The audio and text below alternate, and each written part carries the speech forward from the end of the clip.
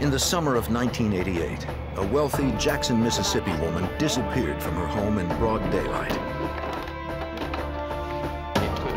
The only clue left behind was a mysterious ransom note.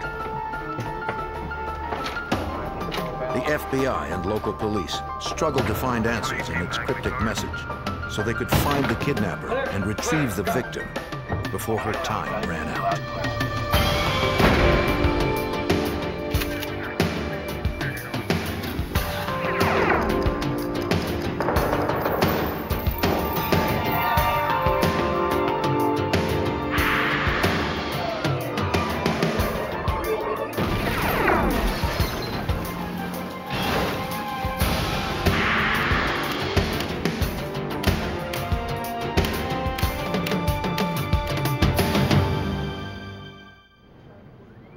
A daring kidnapping and a bizarre ransom note baffled Mississippi authorities.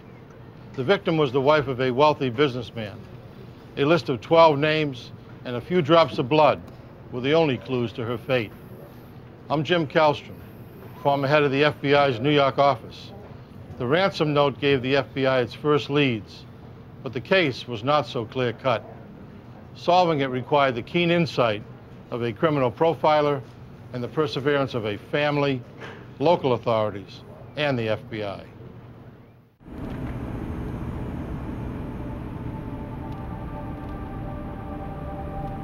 "6 a.m., July 26, 1988. The heat of a midsummer day would soon bear down on the southern city of Jackson, Mississippi. Like every weekday for the past 48 years, Annie Laurie Herron had coffee with her husband Robert before he left for work. As early investors in oil, the Herrons had become one of Mississippi's wealthiest couples, with a fortune estimated at more than $100 million.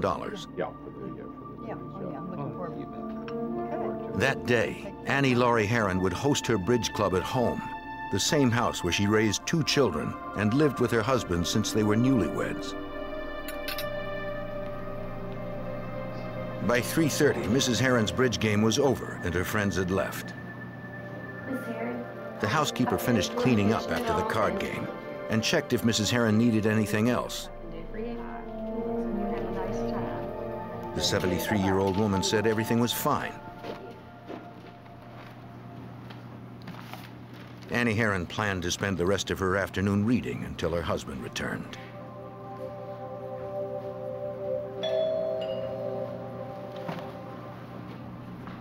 She wasn't expecting anyone, but perhaps one of the bridge players or the housekeeper had forgotten something. Her husband wasn't due home for an hour. How are you, ma'am? I'm fine, thank you. How are you? Good. You got to see your husband. I have a letter. I'm back to see him. No, I don't mind waiting at all. Let me Annie Laurie Herron was on her own. At about 4:30 that afternoon, Robert Herron returned from work.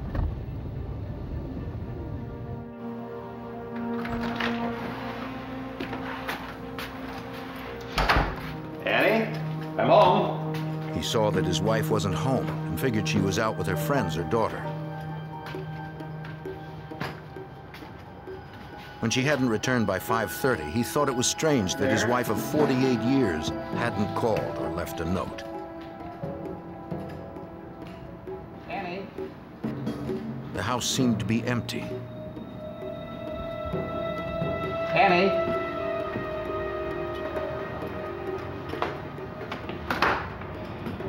Robert grew concerned and began calling family and friends.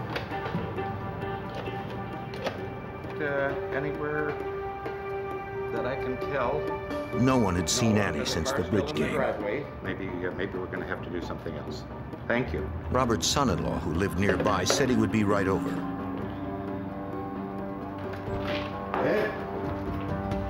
The son-in-law said he and his wife hadn't heard from Mrs. Herron that day. Oh, right here. Robert Herron pointed out that when Annie left the house, she usually took her purse. I've looked everywhere. I called, But his wife's purse and shoes sat beside her reading chair. Her newspaper and glasses were The nearby. neighbors, you know, are just, I just don't know what to say. Robert was worried since Mrs. Heron's medicine for a chronic intestinal disease was still in the bathroom. She would need to take it soon or she would not be able to absorb food. The men continued to search for some indication of where she'd gone. A piece of paper near the front door caught the son-in-law's eye. It was a ransom note without specific instructions. Annie Laurie Heron had been kidnapped. We've got to do something real fast. The note demanded that Robert Heron pay 12 separate men before 10 days passed, but it didn't say how much or where to send the money. He was ordered not to call police, so he waited for a ransom call with instructions on getting his wife back. When none came by nightfall, he contacted the Jackson Police Department despite being warned not to. Officers secured the ransom note, hoping to keep any fingerprints intact. Processing the house for evidence, officers discovered a trace of what appeared to be blood on the front door frame. Laboratory tests would later reveal that it was blood and that it matched Mrs. Heron's blood type.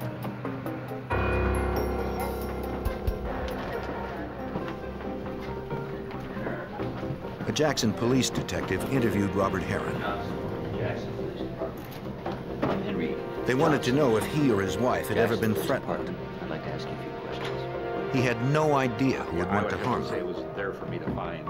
It's a ransom. If Mrs. Heron were without her medication for long, her intestinal condition would become critical. Just hold it just like that. Kidnapping is a crime that must be solved quickly, or the chances of rescuing the victim are slim. That evening, Jackson police contacted Special Agent Patrick McGlennon of the FBI's Jackson Field Office to bring the resources of the federal government to bear right away. Under the federal kidnapping statute, the FBI has jurisdiction whenever an individual is kidnapped in the United States. The presumption in this case, of course, was a kidnapping had occurred, a ransom demand had been made, and the possibility of travel interstate is in fact why the FBI gets involved in these types of matters. The FBI called U.S. Attorney James Tucker, who would advise investigators in legal matters as the case developed. Like most residents of Jackson, Tucker had great admiration for the Herons. Robert Heron was a self-made man, and at the time of this incident, which was 1988, Mr. Heron was probably considered one of the foremost financial wizards here in the Jackson area. He was well known in the business community. He was a generous person, so he was becoming well known for his particular acts of generosity. By dawn the next day, FBI agents and evidence technicians arrived at the Herons' home. The Jackson police detective filled in the case agent on what they'd learned so far. The FBI set up a satellite command post at the residence and tapped the Herons' phone, ready to trace any ransom calls. There was little doubt that multi-millionaire Robert Heron was the real target. Yet Mr. Heron hadn't been told what to pay to get his wife back. It was impossible to comply, or nearly impossible to comply, with the demands because they were non-specific in nature. Mrs. Heron was not even mentioned in the note. There was no provision for her safe return. The note did say that the 12 men listed had been involved in the same photography company. Robert Heron explained that he had once served as chairman of the board for that company. Some of the company's franchisees had been sued to recoup losses, but Heron did not know which ones. It seemed unlikely that the 12 men named had kidnapped Mrs. Heron, but perhaps one or more of them was striking back at the company through Robert Heron.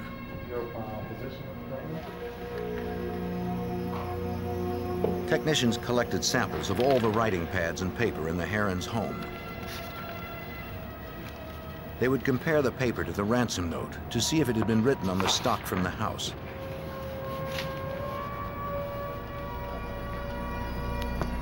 The results would take a few days. See what was going on. Nothing I saw. Investigators searched outside the house for hairs, blood, clothing, anything that might reveal the kidnapper's identity. They looked for cigarette butts or evidence of food or drink, signs that someone had been watching the house.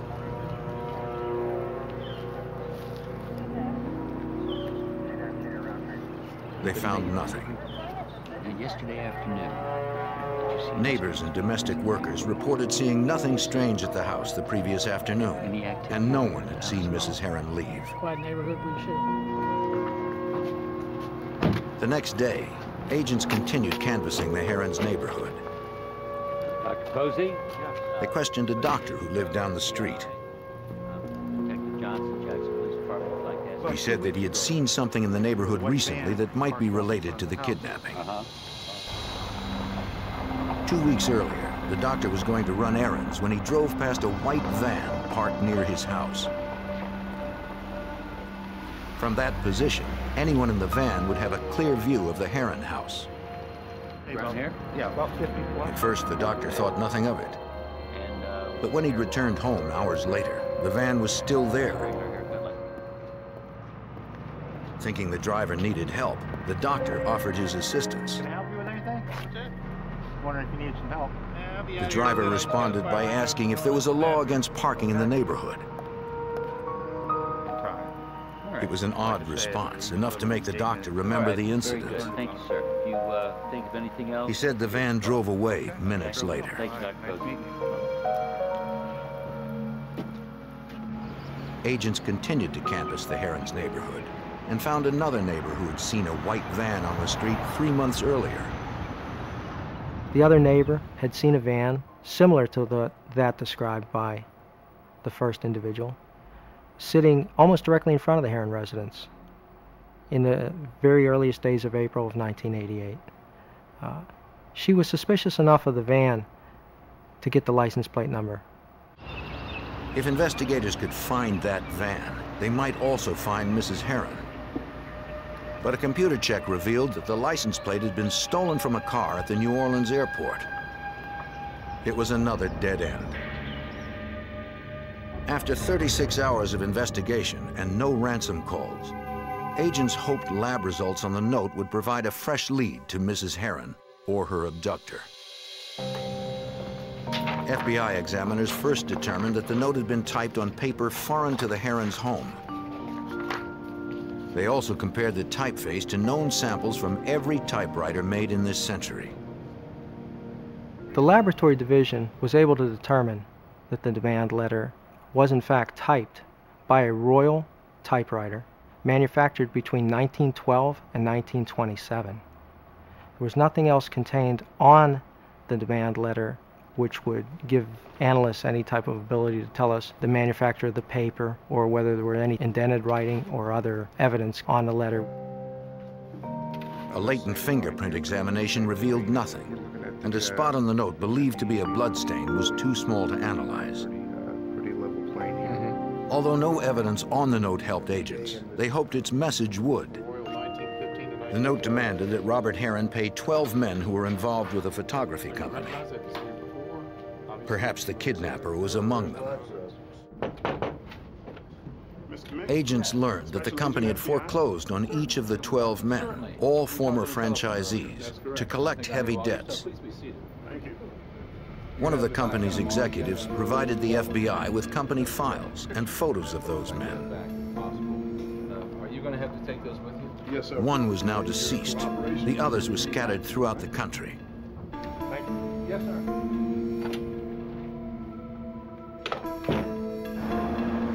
At the FBI's Jackson field office, agents split up the 11 names and began to review the files and photographs.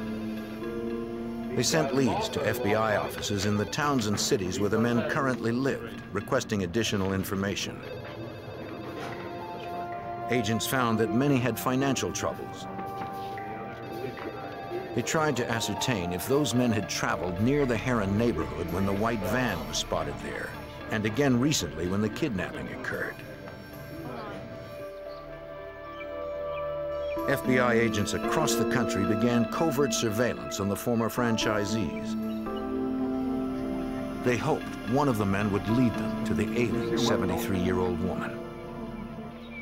But as the kidnapping investigation stretched into its third day, only 7 days remained on the ransom note deadline, and agents still lacked instructions on how to recover Annie Laurie Heron alive.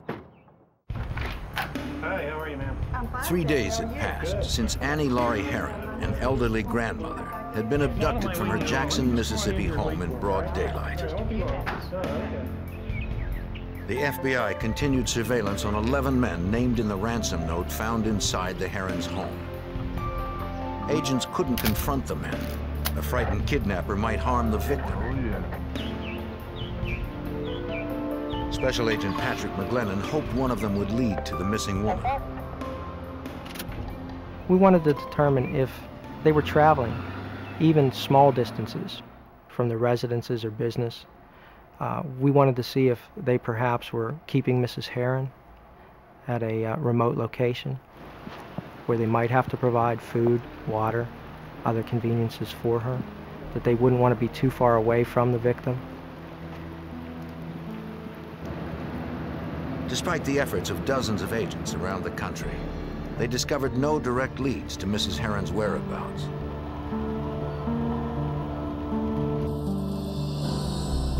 But they still resisted contacting the 11 men directly so as not to reveal the investigation. The FBI considered the possibility that the kidnapper might be someone other than the men listed on the note.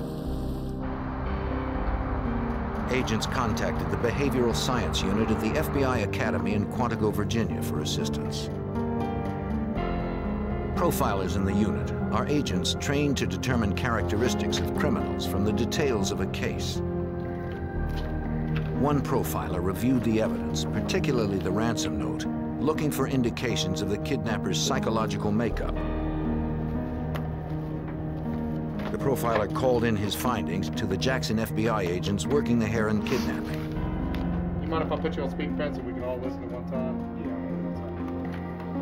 All right, go ahead. In the We're all conference listening. call, What'd you find out? the profiler confirmed that the kidnapper was likely one of the 11 suspects currently under surveillance. Here, which nobody else would ever use. So. And since all those men had at least some college education, he believed one of them had intentionally misspelled words and used an old typewriter to throw off investigators. He has a fixation. The profiler said the abduction was an act of revenge against Robert Heron by a paranoid individual who was willing to kill. The Behavioral Science Unit believed that a sole perpetrator was responsible for this crime, that it would be a white male of approximate middle age, and that the individual would probably be working alone, although if they were working in concert with someone else, that person would provide a very subordinate role. It's bad. The profiler also concluded that by this time, there was only a 50% chance that Annie Heron was still alive. One further detail caught the profiler's eye, a phrase that did not seem to match the rest of the note and might point to the profession of the kidnapper. The note said, "Pay them whatever damages are owed to them. If any is dead, pay their children." Damages is a legal term. It was telling in that one of the individuals on that demand note was an attorney. Special Agent Tom Montgomery of the FBI's Jacksonville, Florida office was called in to investigate the attorney listed on the note, a man named N. Alfred Wynn.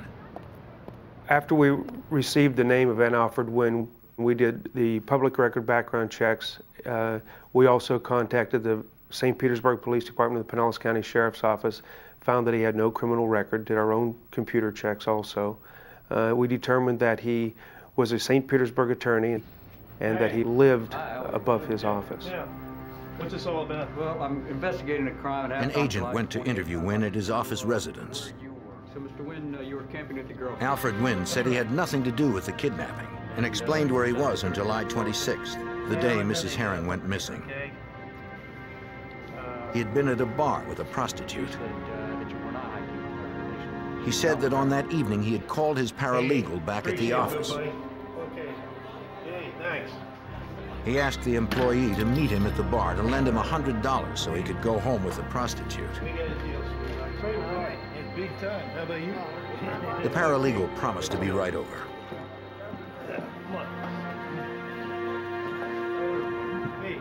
Wynn said he and the prostitute went outside. He stalled for time as he waited for his paralegal to show up with the money.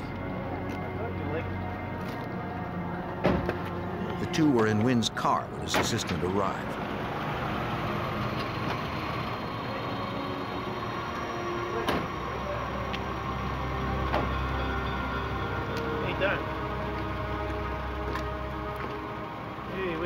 Wynn took the money, then left with the prostitute. Wynn said he didn't remember much about the evening. He didn't know the name of the bar or the prostitute's real name.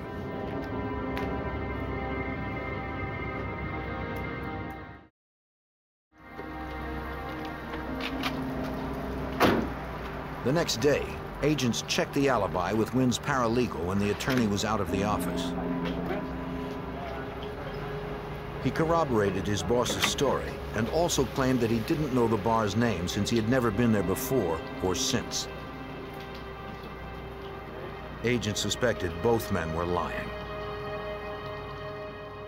We learned that Wynn had paid for the paralegal schooling at a local community college, his paralegal schooling.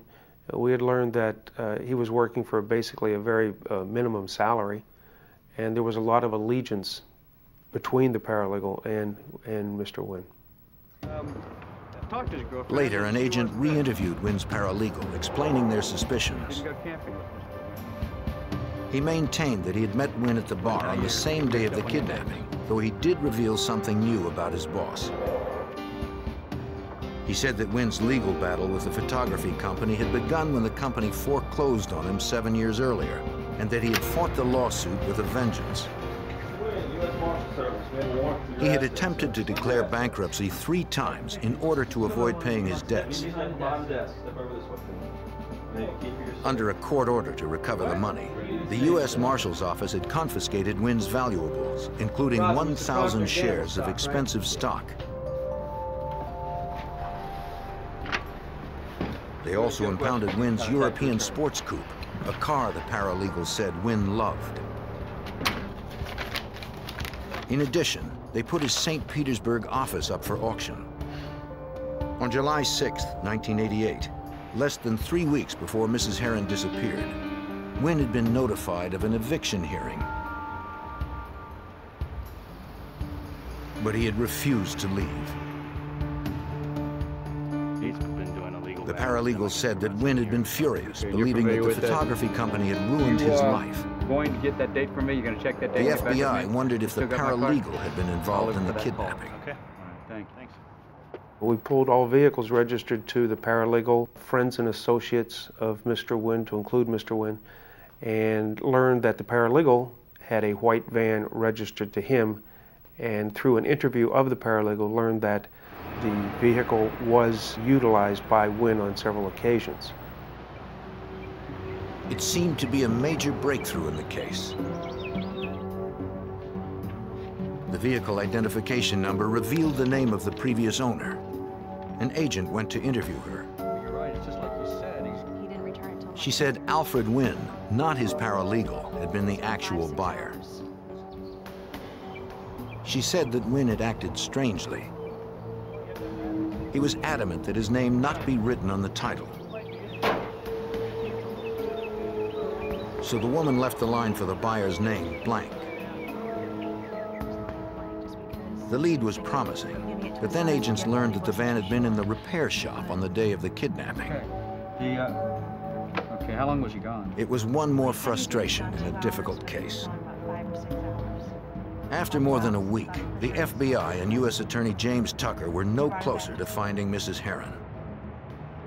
A case like this is extremely difficult when you don't have an eyewitness to any one of several situations. We did not have an eyewitness as to the abduction itself. We did not have an eyewitness that Newton Alfred Wynn or any of the other people listed in the particular note had ever been in Mrs. Heron's company. At the Jackson, Mississippi police station, investigators again met with the doctor who had seen a white van in the Herons' neighborhood. Go through those and see if there's anybody you recognize. They hoped he could recognize the driver in a photo lineup. Short here.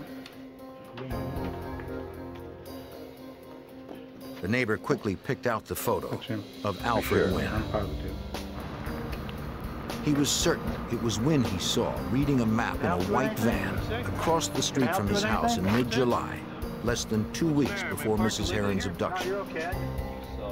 The other neighbor, who had seen a similar van, also identified Wynn as the driver. It was clear to agents that Alfred Wynn was connected to the kidnapping of Annie Laurie Heron, yet they didn't know how. Thank you very much.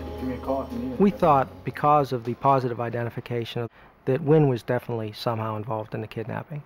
If not the actual perpetrator, if not the man who walked up to the door and actually grabbed Mrs. Heron, he certainly was directing or calling the shots. Yep. FBI agents kept Wynn under surveillance. They believed that he could lead them to the missing woman. But as the deadline in the ransom note approached, hopes of finding the frail Mrs. Heron dimmed further. The day after the deadline in a ransom note, FBI agents and local detectives briefed the husband of kidnapped Jackson, Mississippi socialite Annie Laurie Heron in preparation for a televised appeal for his ailing wife's return.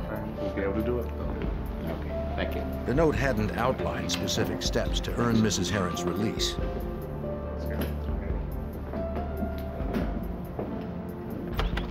FBI behavioral profilers hoped the press conference would prompt the kidnapper to contact Mr. Heron with instructions to get his wife back unharmed. With his son and daughter at his side, Robert Heron asked anyone with any information to come forward. As a businessman, he also spoke directly to the kidnapper, promising to follow any specific instructions. A week later, the plan seemed to have worked. On August 15th, 1988, Robert Heron spotted the familiar handwriting of his wife among his mail. The envelope was postmarked August 12th from Atlanta, Georgia. Investigators were careful not to destroy any evidence that might have been left on it. Mr. Heron believed the letter was in his wife's handwriting, too. FBI lab examiners later confirmed that it was. In the letter, Mrs. Heron begged her husband to do what the kidnappers wanted, or they would seal her up in a cellar with only a few jugs of water. Though the letter provided no instructions on how to comply, for Special Agent Patrick McGlennon, it did bring new encouragement just when all hope of recovering Mrs. Heron alive seemed lost. When we received the August 15th letter, which was in Mrs. Heron's handwriting, it really lifted the spirits of everybody that was involved in the case. We felt reasonably sure that she was in good enough condition to write the letter, and we were going to get her back the same way. The letter itself had been dated August 10th, 15 days after the abduction. Yet no one could be sure Mrs. Heron was alive on that date. It was unclear if she had written the letter on her own, or if the message was coerced, according to FBI Special Agent Tom Montgomery. Certain words utilized on the letter seal me up in the cellar with jugs of water. In talking to family members, we found out that those are not words that she would normally utilize. She would have used the word basement or bottles of water. So it is our belief that the letter was dictated to her. If the letter had been dictated, both the message and the date could be false. Having to guess at what exactly he should do, Mr. Heron wrote checks to all the men listed in the original ransom note, according to U.S. Attorney James Tucker. He had already instructed his people to make efforts to determine what financial situations he had had with each of the people that were listed in the original note. So he had some idea at that particular point about how much money had been involved with each of those people. Mr. Herron settled on restitution, roughly equivalent to the amount the men had been ordered to pay in their franchise lawsuits. The total came to almost $1 million. Herron sent $145,000 to the prime suspect, Alfred Wynn. Enclosed with each check was a note requesting the safe return of his wife. The FBI instructed the Postal Service to deliver the envelopes the next day.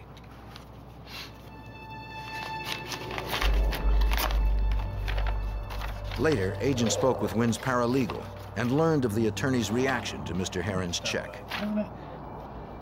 When Mr. Wynn received his check in Tampa, Florida, he opened it, read the contents of the letter from Mr. Herron, turned to his paralegal and stated, "This is not what I wanted."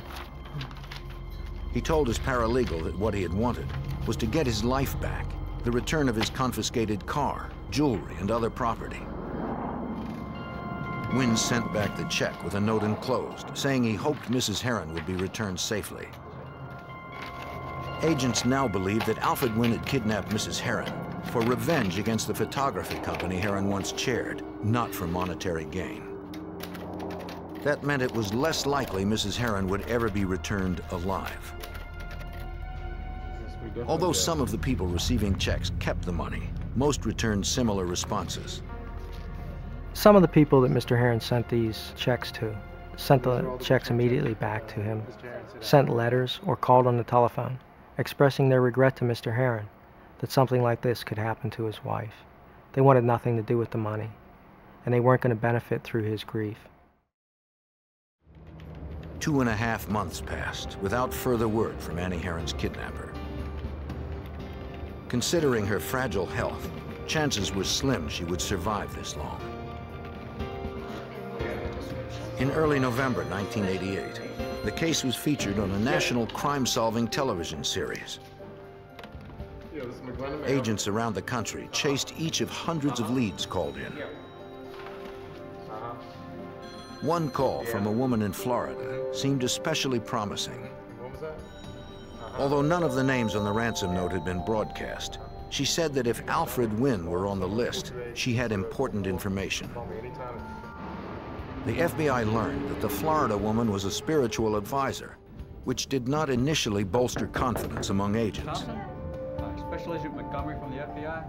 We spoke on the phone. But after a brief interview, they realized she had a strong reputation in the law enforcement field, having often assisted police in the past. I recognized some of the information that he... The advisor told an agent she had first met N. Alfred Wynn 4 years earlier. In 1984, he had his first consultation, asking her advice about problems he had with the head of a photography company, the same company mentioned in the Herron ransom note. She instructed him to pursue his problems through the court system and take legal means, and he told her that he had already done that and it just didn't work. That's the big problem. That is the biggest Wynn problem. said he wanted to kidnap the head of the company and hold him hostage until he got what he wanted. He had the perfect place to put the man and said that he was looking for someone to help him. He called her a month and a half later to ask if she would help. Besides, I go without risking losing these clients. Trying to get new clients. She declined. It's tough too, but The advisor provided the FBI with records of her work with Wynn.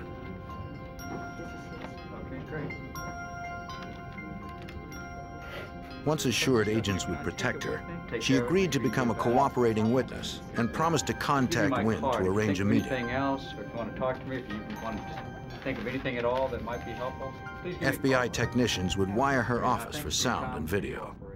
Thank you for coming. Okay, my pleasure. Bye-bye. Our plan was to draw Mr. Wynn into a face-to-face meeting with her and to have them discuss their prior discussions of this kidnapping of Mr. Herron, as well as any of the other things that would verify exactly what he had said to her during their prior meetings. Alfred Wynn took the bait. The monitored meeting took place in early December 1988. FBI agents watched as Wynn approached the office. Agents hoped he would reveal the whereabouts of the missing woman.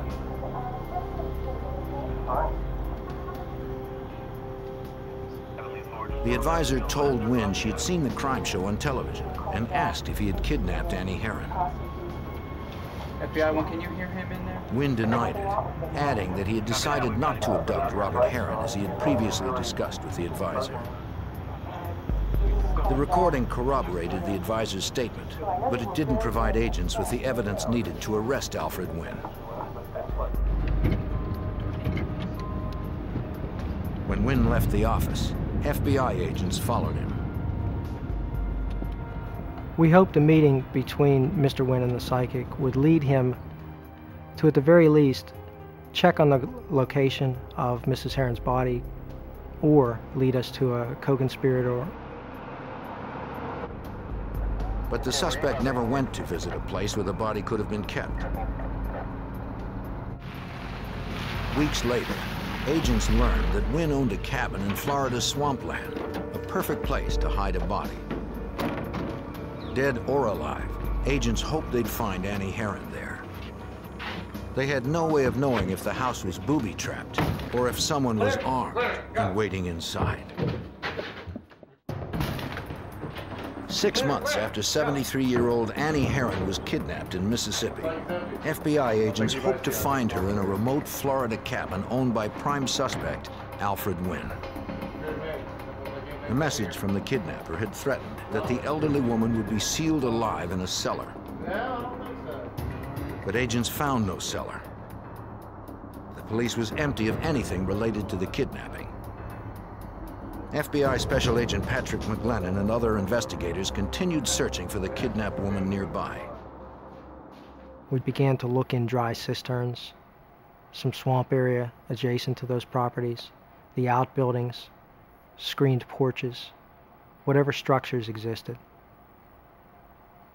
We found no sign of Mrs. Herron, and no sign that anybody had ever stayed there for any length of time. Certainly no cellars. There were no cellars in that section of Florida. Annie Herron was still missing and presumed dead. Then, in late July of 1989, Alfred Wynn sent a filing cabinet to the IRS, challenging them to find disputed financial documents.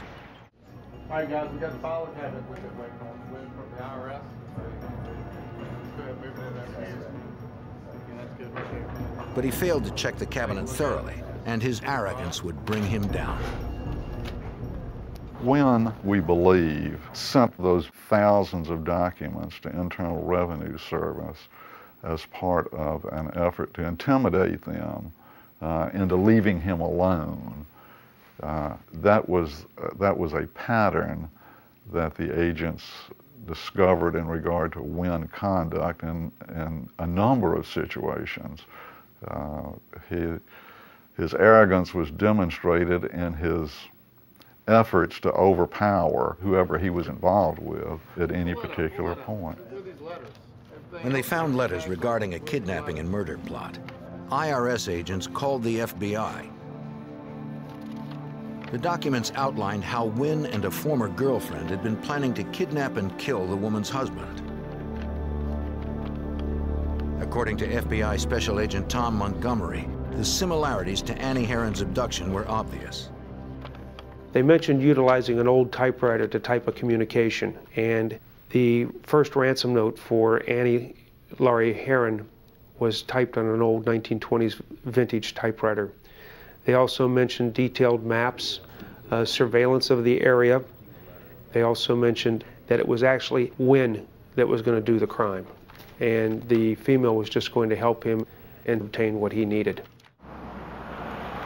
FBI agents tracked down Wynn's ex-girlfriend at the community college where she worked. They needed to question her about the plot outlined in the letters. At first, she claimed she knew nothing about the plot. But when reminded that interfering with an investigation was itself a crime, she decided to cooperate. The last time you saw him was a few years ago? She said the plot to kill her husband was Wynn's idea. Maybe a year, maybe When she realized he was serious, she had broken up with Wynn. 6 months ago. Mailed it from Miami. Agents asked if she'd had any contact with him since then. She said that a year earlier, in early August 1988, Wynn had asked her to meet him at a motel in DeLand, Florida. It was just days after Annie Herron had been kidnapped. Wynn acted paranoid, silently handing her a note that asked if her car was bugged and if she'd been followed.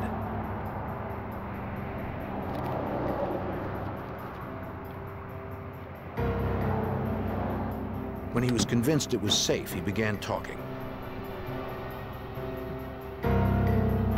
What's this all about? Wynn asked her to mail a letter for him, offering her $500 plus travel expenses. First of all, do not touch it. She agreed, and he paid her half in advance, $250. They're in there. Very, very important. Wynn handed her an envelope wrapped in a gray linen napkin. Then he gave her very specific instructions. She was not to touch the envelope or even look at the address. Wynn ordered her to mail it from Atlanta, buy the airline tickets under a false name, and fly into and out of 2 different airports. He instructed her to change her appearance before the trip.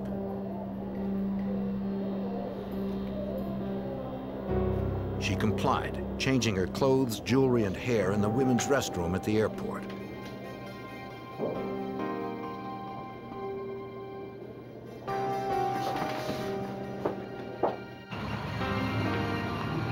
Once in Atlanta, she was to mail the envelope precisely on August 11th. But the woman told agents it was late in the day when she made it to a mailbox.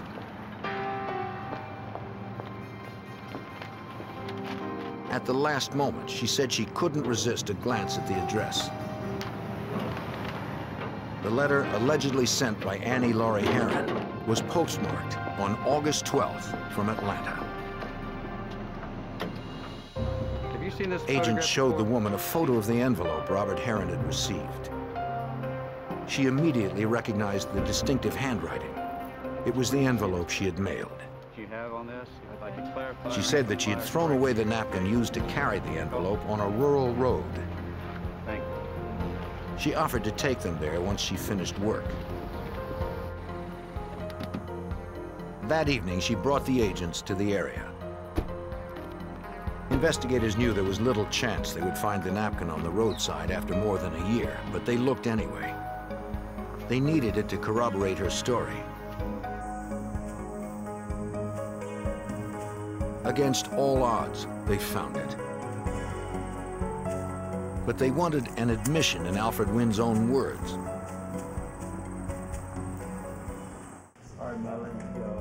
With a solid cooperating witness, agents were getting closer to arresting Wynn. At the FBI's request, Wynn's ex-girlfriend agreed to be wired for an audio tape meeting between herself and Wynn. We had hoped that Mr. Wynn would discuss facets of the crime, that he would tell her what she had accomplished by sending the letter to the Herron residence, that he would thank her for her help, that he would pay her. The woman called Wynn and set up a meeting. Agents had instructed her to try to draw Wynn out about the trip to Atlanta.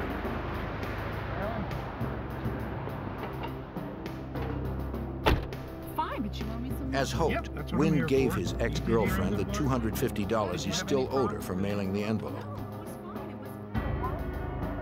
Wynn refused to talk in detail about his plan, and he never mentioned Annie Laurie Herron.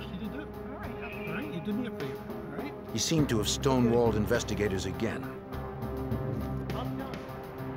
Convinced he was involved and desperate to find Mrs. Herron, the FBI knew they had to arrest Wynn soon. On March 11th, 1989, the FBI was ready to arrest suspected kidnapper Alfred Wynn. They set up a second meeting with Wynn's former girlfriend who had begun cooperating with authorities. The ex-girlfriend had been wired so agents could record the conversation. They hoped Wynn would say something incriminating about the kidnapping of Annie Herron, so they could charge him and recover Mrs. Herron or her body. FBI Special Agent Tom Montgomery had coached the informant on how to deal with Wynn in this crucial second meeting. We had instructed her to become more aggressive in this meeting and to basically indicate to him that she was aware that she was involved in a criminal act, that she'd been watching television, and that she now realized that the letter that she mailed may in fact be involved in the kidnapping, may have been a second ransom note, hoping to elicit from him something to incriminate him further. Agents watched and listened as the woman pushed Wynn about the Herron kidnapping. The suspect soon became defensive and left the car without admitting any knowledge of the crime. Pull it out. Let's go, let's go, let's go. Agents knew it was time to make their move.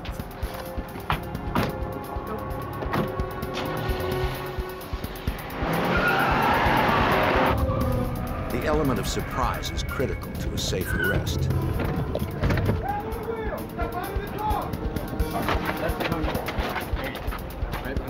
Alfred Wynn was charged with conspiracy to kidnap, mailing a threatening communication, and perjury for testifying in front of a grand jury that he wasn't involved in the kidnapping. But agents still had no solid proof that he or an accomplice had in fact abducted Annie Herron. In Wynn's car, agents discovered several maps of Mississippi, one with a Jackson exit marked on it in pen and notes in the margin. Agents thought these might indicate where Mrs. Herron's body had been placed, but extensive searches yielded nothing. Securing a warrant, Florida FBI agents searched Wynn's office. They needed physical evidence to prove Wynn was involved in the abduction of Annie Laurie Herron. Their hopes rose when they spotted a vintage typewriter. Special Agent McGlennon recalled that FBI examiners had determined the ransom note was typed on a 1920s-era Royal typewriter, the exact model recovered from Wynn's office. This seemed to be a very significant break. In my mind, this was the typewriter upon which Wynn typed the initial demand note that was left in the Herron's home. We sent it to the lab, fully expecting them to come back with a report saying, this is the exact typewriter that composed that letter. The FBI lab determined that the typewriter found in Wynn's office was not the one used to type the ransom note. Agents believed Wynn had planted a different typewriter to bring doubt to later prosecution. They had also found a business card for a van rental company in Wynn's office. How you doing? The company owner said Alfred Wynn had rented white vans 3 times. I'm the manager. Okay. Each time he had driven more than 500 miles, just 100 miles more than the round trip to the Herron's residence. Yes, I do, but I don't have a computer. The rental times did not coincide with the date of the abduction, but one did match the date when Alfred Wynn was sighted in the Herron's neighborhood. U.S. Attorney James Tucker had little evidence to prove his case. He believed that Wynn and his paralegal were lying about the suspect being with a prostitute on the day of the kidnapping. We went back and confronted the paralegal with this false alibi. The agents and I had a heart-to-heart talk with him, at which he decided that he better tell us that all that was a lie, and that Mr. Wynn had in fact been out of his law offices and out of pocket during the entire time that the abduction occurred, which would have been the crucial dates, the 24th through about the 28th. This would help prove perjury, but it wasn't enough to charge Wynn with the crime they were certain he had committed, the kidnapping and murder of Annie Laurie Herron. The federal trial for conspiracy to kidnap began in Mississippi on January 29, 1990. Throughout the investigation and the 2-week trial, which occurred in Hattiesburg, Mississippi, Wynn professed his innocence. But at the conclusion, a jury of his peers found him guilty for the crimes for which he was charged. N. Alfred Wynn received the maximum sentence allowed. 19 years and 7 months for conspiracy to commit kidnapping. He has no chance of parole from the federal prison in Coleman, Florida. We have never to this day resolved where Mrs. Herron is now. And the family deserves to know that. In fact, as far as this office is concerned, we still carry this as an open matter and will continue to do so until such time as somebody steps forward and helps us out with locating where Mrs. Herron is. Family deserves it. Mr. Robert Herron died of a heart attack on November 28, 1990. In May of 1991, Mrs. Annie Laurie Herron was declared dead to allow the settlement of the couple's estate. The Herron family still hopes to someday learn what happened to their mother, to begin to heal their pain, and to finally lay her to rest. In Memphis, Tennessee, a horrible crime terrified local residents. Most never heard the young mother's screams, but they felt the loss. As local authorities searched for the perpetrator, they found many who had motive. Investigators were forced to consider whether this was a random act of violence or a crime of deliberate calculation.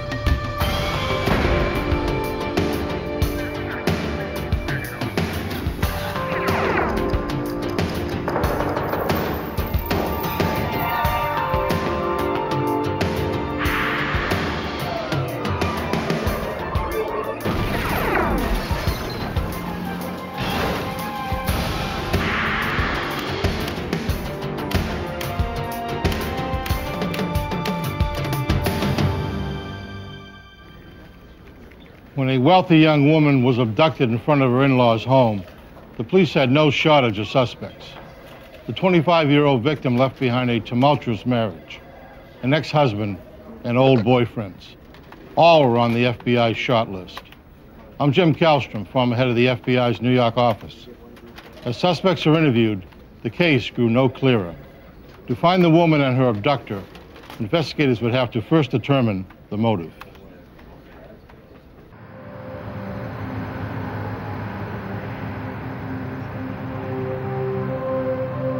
Tunica County, Mississippi, just south of Memphis, Tennessee, is America's third largest gambling destination.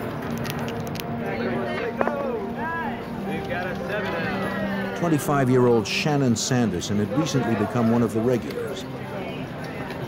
On April 19, 1996, the housewife from nearby Memphis, Tennessee, visited her favorite casino.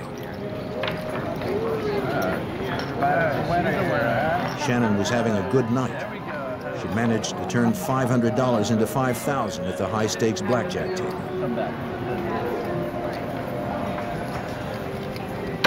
At 3:30 a.m., she cashed out and headed home. Sure. Can I have security? Security. When players win big, most casinos provide a security escort to protect customers from theft. This casino was no exception. Upon Shannon's request, a guard followed her to the parking area. Oh, it was great. It was an hour's drive to Shannon's home in Memphis through secluded roads. She knew the route well. She loved to win, but could afford to lose. Less than a year earlier, she'd married her boss, a multi-millionaire who was 33 years her senior.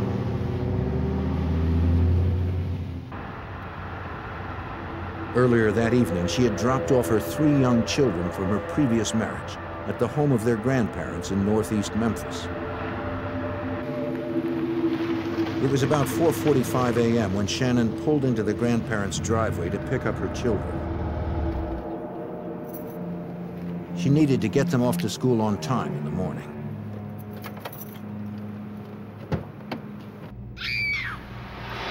Did you hear that? Inside the house, Shannon's former in-laws were awakened by a piercing scream. Her former father-in-law rushed to the window to see Shannon struggling with someone in a baseball cap. He raced to assist her. Neighbors also heard the commotion and witnessed the crime.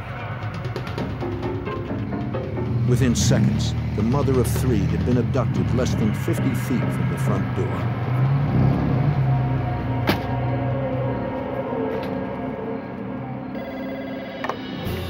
The distraught grandfather called 911. Memphis police were immediately dispatched.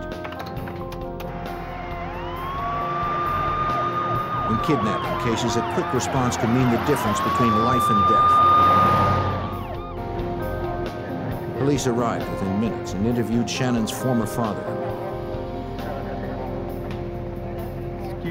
Memphis police captain Richard David Wolson, a sergeant at the time, recalls that the shaken man did his best to recall what he had seen. Her ex-father-in-law heard a commotion and observed a car driving away. At the same time, some other neighbors on the street heard the commotion and also looked out and saw a car drive away and gave a description of the driver and a description of the car. Despite the dim light, witnesses agreed that the driver had worn a red baseball cap. But their descriptions of the vehicle varied. Some described it vaguely as dark-colored and sporty. She was by herself.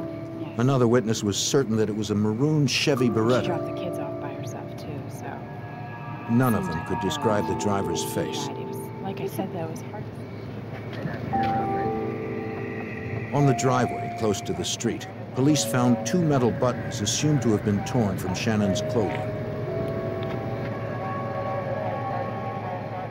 Close by, they recovered a single artificial fingernail. The victim's car was searched, but police found nothing to suggest the identity of her abductor or Shannon's whereabouts. Her ex-father-in-law had seen Shannon earlier that evening when she had dropped off her children.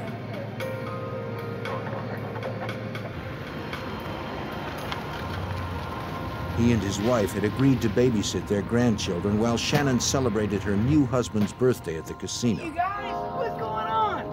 Man, it's good to see you. Their former daughter-in-law had divorced their son less than a year before. Still, their relationship with her remained amicable, and she visited regularly with the children. Guys, be good, all right? Shannon's former father-in-law told police the name of the casino where Shannon and her new husband liked to play.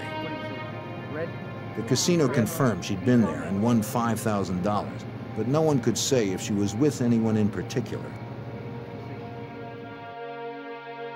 Later that day, news that the mother of 3 was abducted just steps from where her children slept horrified local residents, according to Memphis District Attorney Jerry Kitchen. She appeared to be a person who was very conscious about the upbringing of her children because she had returned back to Memphis to pick her children up to make sure that they got to school. Memphis police questioned Shannon's ex-husband, who was the father of her 3 children. Is anybody here with you after 11:30? No, sir. Okay. All right, yeah. No, thanks, brothers. Give me a gentleman a minute. Thanks, sweetie.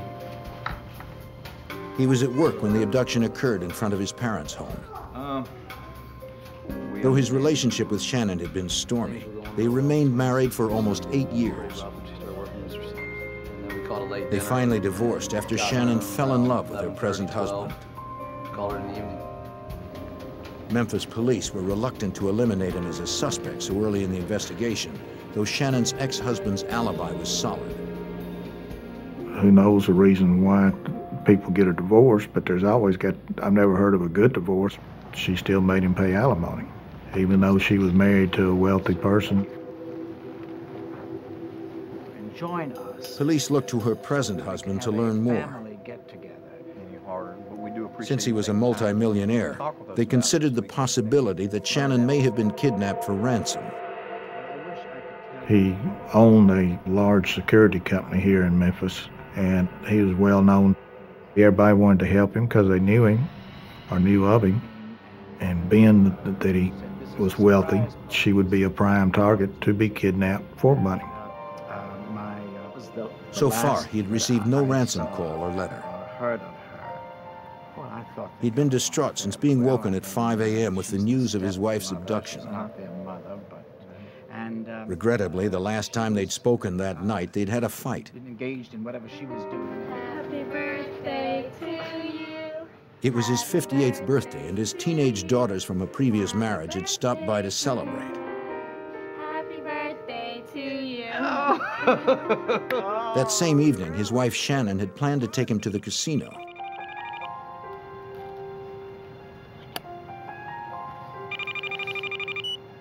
Hello? Hi, sweetie. After dropping off her children, she called to say that she was on the way to pick him up. He told her he wasn't ready. His daughters were there, and he wanted to spend more time with them before going out. No. Shannon became angry. According to her husband, she felt he was putting his children ahead of their plans. He told her he could be ready in a half hour, but she hung up on him. Hello? He expected that she'd cool down and pick him up. But when he tried to call later, she did not answer. She and I are just Sit down. I guess there's just such a difference in our age. Police asked if he knew anyone who might want to harm Shannon. The last thing she said to me was something. The husband mentioned an ex-boyfriend against whom Shannon had filed charges of harassment a year earlier. He believed the ex-boyfriend drove a Chevy Beretta.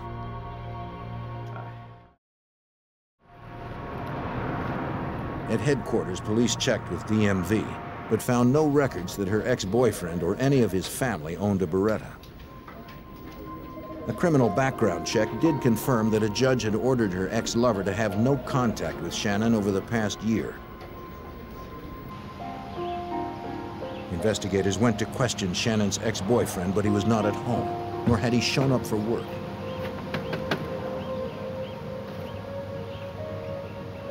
His sister lived in the same neighborhood, a few blocks from where Shannon had been abducted.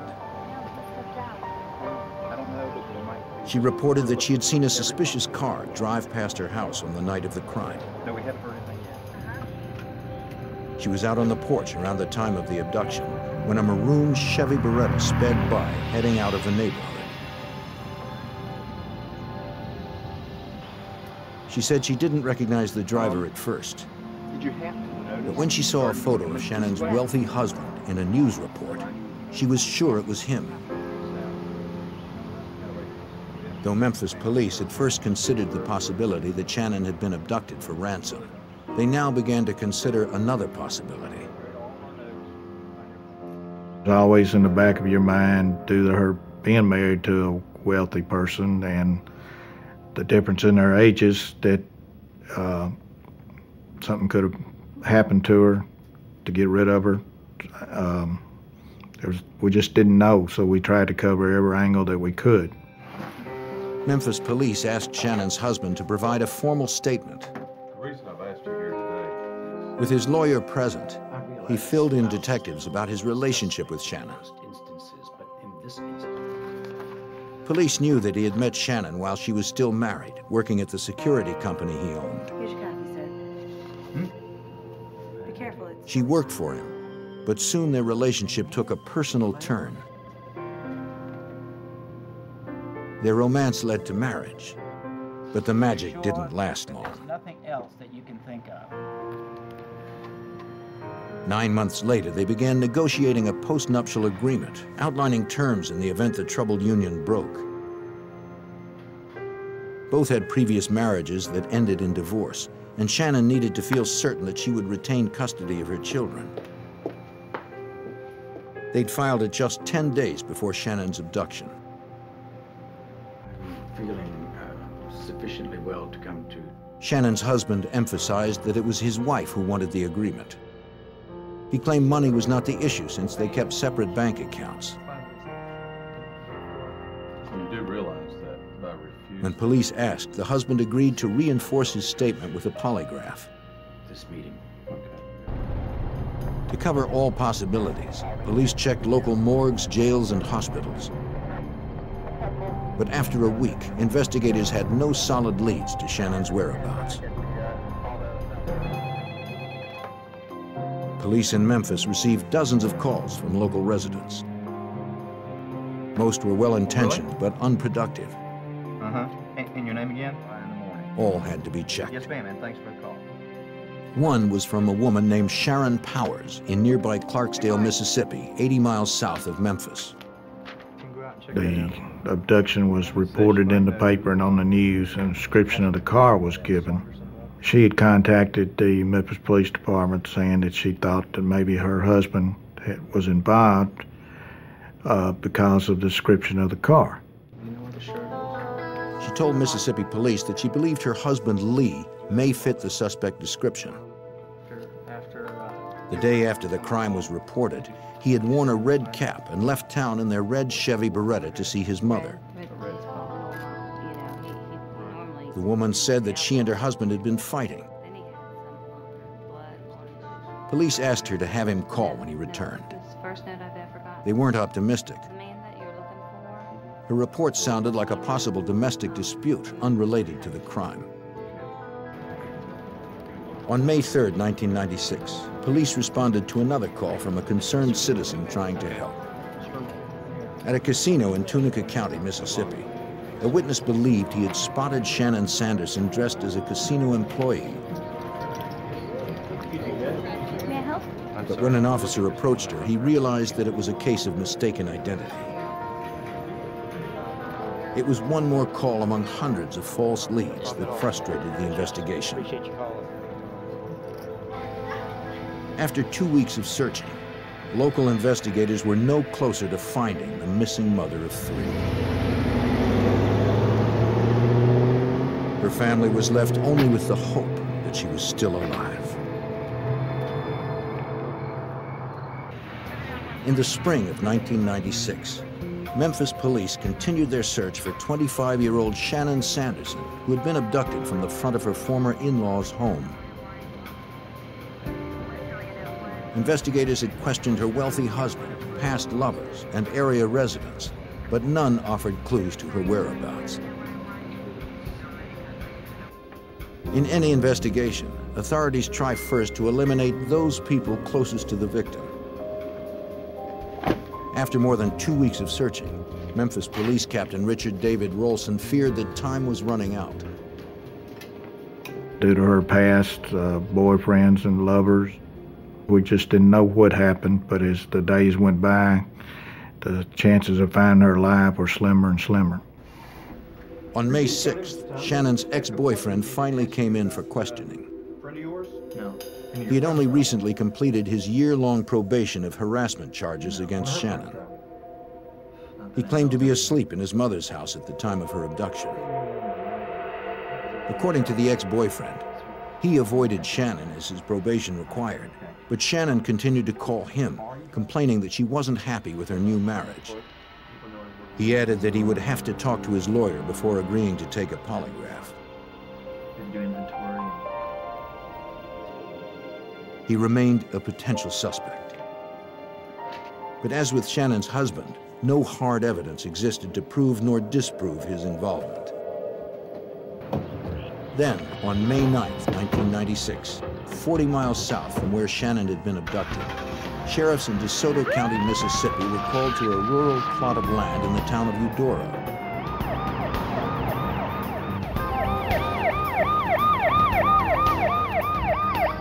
Two people had been inspecting their new property when they noticed a strong odor.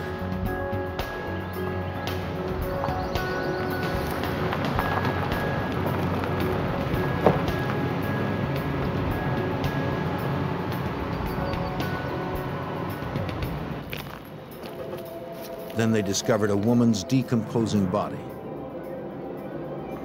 The DeSoto County crime scene technicians set up a grid around the immediate area.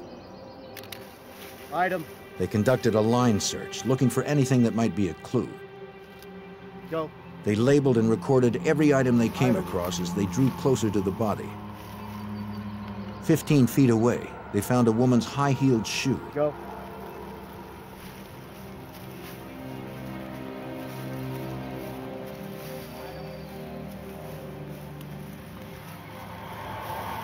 Closer to the body, they marked the location of another.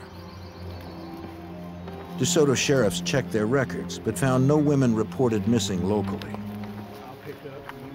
They broadened their search to include larger towns and cities in the region.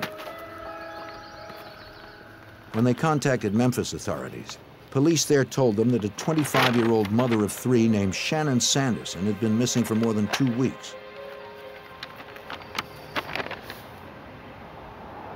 DeSoto deputies learned that she was blonde, approximately 5'5", 130 pounds, had a small tattoo, and was last seen wearing a dress, high heels, a jacket with metal buttons, and pink artificial fingernails. Looks good so far. That description fit the body, but they needed an autopsy to confirm her identity and cause of death. The medical examiner determined that the victim had been killed by a single .25 caliber bullet to the right temple. Yes, sir. Date and time. The victim's clothes were removed and preserved to check for trace evidence that might lead to the killer. The body, dead an estimated 2 to 3 weeks, was too decomposed to recognize. But over her left breast, examiners found a small tattoo that was still visible. It said, "I love you, Robert." Shannon Sanderson had such a tattoo. The medical examiner compared her dental records to x-rays from the body. Okay, definitely x-rays. They confirmed the ID. This was Shannon Sanderson's body. The abduction was now officially a homicide. In Memphis, Assistant District Attorney Jerry Kitchen was called in. His first task would be to somehow narrow the suspect list the police had developed over the past 3 weeks. Here in Memphis, it's somewhat unusual in that we have relatively few murder cases that we would classify as mystery homicides, where someone's not either developed as a suspect rather quickly or arrested soon after the incident. But in this particular case, it was a mystery homicide with numerous suspects that were listed as potentially being involved in the abduction and killing of the victim. The Assistant District Attorney first called the Tennessee Bureau of Investigation to conduct polygraph examinations to help eliminate potential suspects. He also contacted the FBI, since Shannon's body was found across the Tennessee state line. Supervisory Special Agent Jennifer Aiken from the FBI's Memphis field office was assigned as case agent. They felt they needed some additional resources. The case was a very difficult case. It crossed jurisdictions, and they wanted the FBI to be involved as part of the team working towards a solution, because it was not an easy case. Memphis authorities hoped that Agent Aiken's experience would help unravel the complexities of this case. Local residents were fearful that Shannon's killer was still out there, not knowing if or when he would strike again.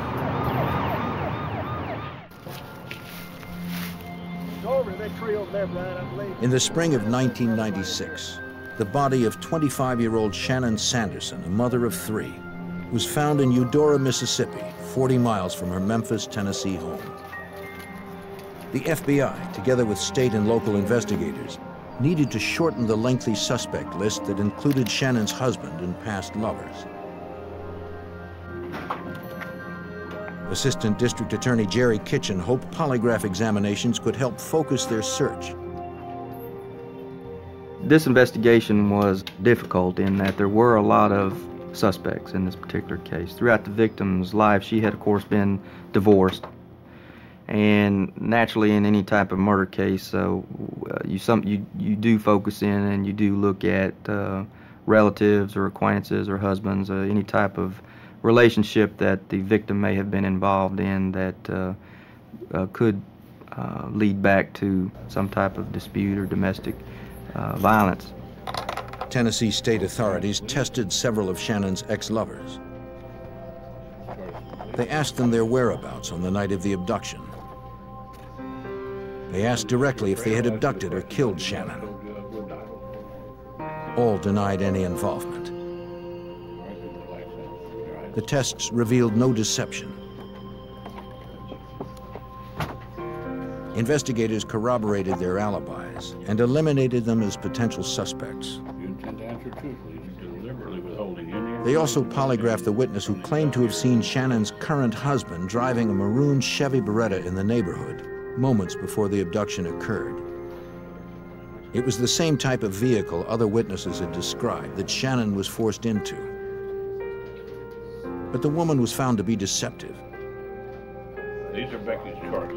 Her test. Though police now believed her claim was false, that she had seen Shannon's husband driving the getaway vehicle, they also knew that Shannon's brief marriage with her wealthy husband had been rocky. They wanted to confirm once and for all that he had not been involved in any way. This question about honesty and what she is. This crime occurred at 4 o'clock in the morning. The victim's husband had indicated that he went to bed and that there was no one else that he was with. And so he really had no alibi. And so that was an area that was difficult for us to get over because we could not lock down exactly where he was and what he was doing without other than what he was telling us. Investigators contacted Shannon's husband to be polygraphed.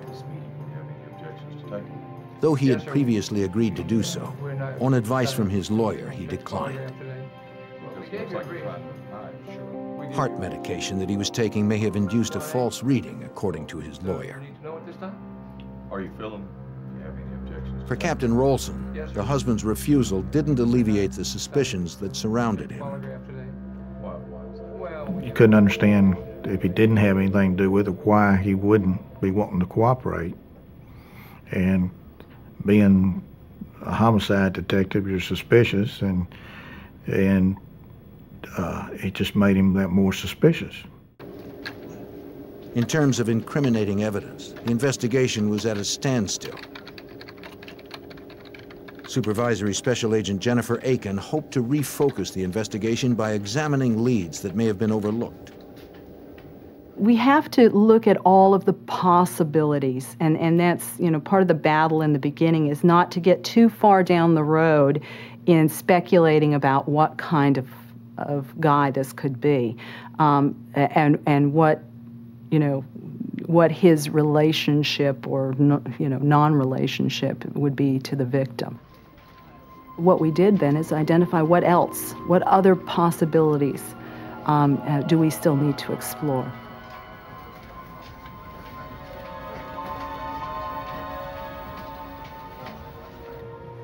One possibility, though not a promising one, was Sharon Powers, who earlier reported that her husband may have matched the vague description of the suspect. Get some more information about it.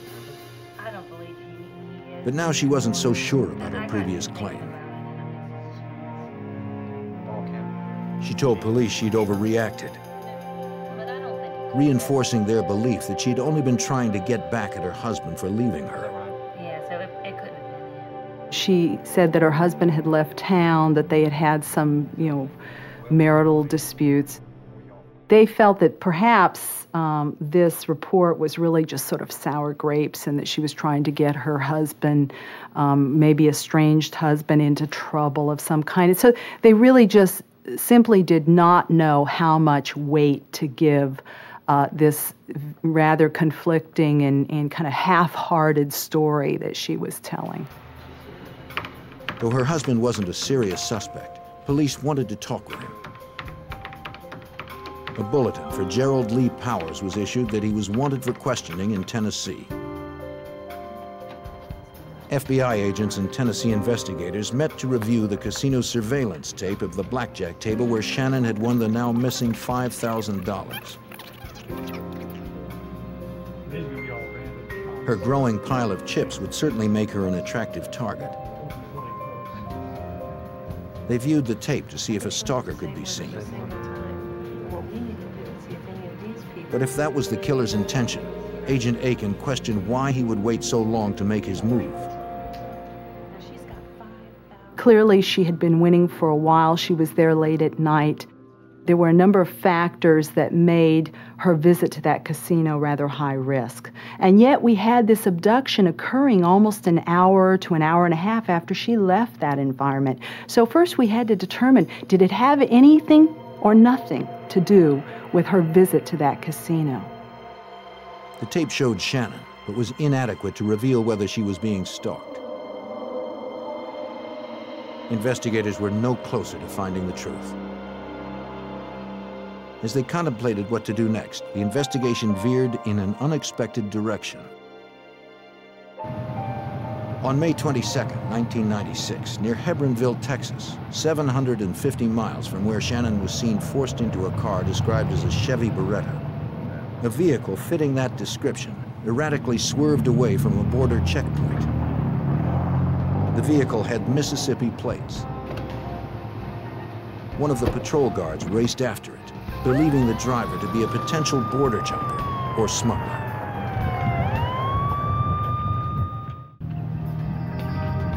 In May of 1996, as the investigation continued into the kidnapping and murder of a young Tennessee mother, U.S. Border Patrol agents chased down a fleeing maroon Chevy Beretta with Mississippi plates, the type of car described by witnesses in the abduction.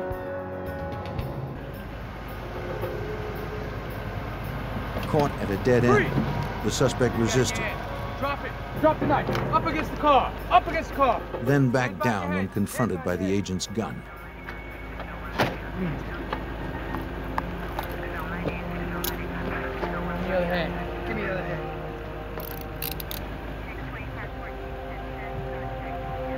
He had 14 $100 bills in his pocket. Really? The driver said his name was Gerald Lee Powers, but held no driver's license to prove it. A cursory search of the car revealed no illegal drugs or aliens. But in the trunk, border agents recovered a stolen weapon registered in Arkansas. The car was locked and remained in that spot under armed guard until FBI agents could conduct a more thorough search. Special Agent Evan Ray from the FBI field office in Laredo, Texas was contacted since assaulting a Border Patrol officer is a federal offense. Agent Ray confirmed the identity of the driver when he learned that Gerald Lee Powers had been involved in another altercation at the Mexican border.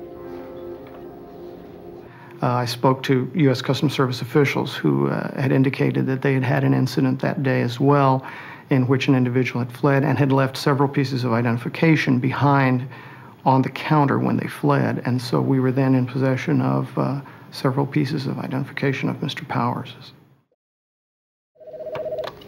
A license plate check revealed that the vehicle was registered to his wife Sharon in Clarksdale, Mississippi. Agent Ray also discovered that Gerald Lee Powers had a violent past and was currently wanted for questioning in the abduction and murder of Shannon Sanderson. After contacting Memphis authorities, he traveled to Hebronville to process Powers' car on site. The Chevy Beretta matched the vehicle witnesses had described at the abduction.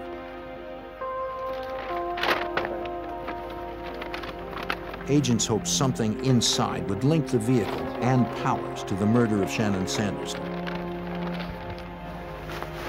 A sheet and pillowcase, along with the trunk liner, were bundled into evidence bags. All right, let's tape this stuff up. We'll get it back to headquarters. When you're retrieving evidence like that, you have no idea what the results of the laboratory examinations are going to be in the end. You just try to get the best and the most evidence that you can and let the lab do their job. Agents were less hopeful they'd find something in the car's interior since it appeared to have been recently cleaned and vacuumed. Hundreds of miles from the nearest evidence response team, Agent Ray improvised with the tools he had at hand. One item that we needed to search for were hairs and fibers in the back seat area. We didn't have the specialized equipment that the evidence response team would have, and so I used an unopened lint roller that I had at the office of the type one might use on a suit as an adhesive lift. Initially obscured by the front seat, the agent found a pink artificial fingernail on the floor.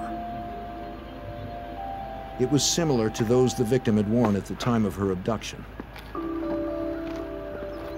Memphis prosecutor Jerry Kitchen believed this could be the clue that could definitely place Shannon Sanderson in Powers' car.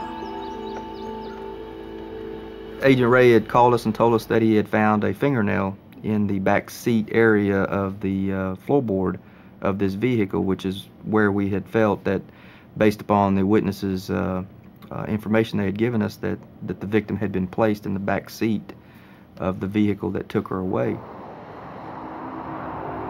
Memphis authorities came to Laredo to question Gerald Lee Powers about the murder. Powers told them that he knew nothing more than what he'd heard on the news. He admitted to being at the casino that night, but had left early to check on his terminally ill neighbor.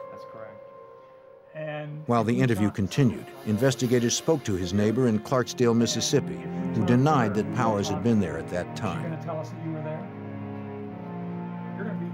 We weren't 100% convinced Gerald Powers was our suspect. We just felt it was kind of suspicious that he was trying to give a false alibi, and that, of course, the neighbor was very ill and could have been mistaken because he had been there at different times.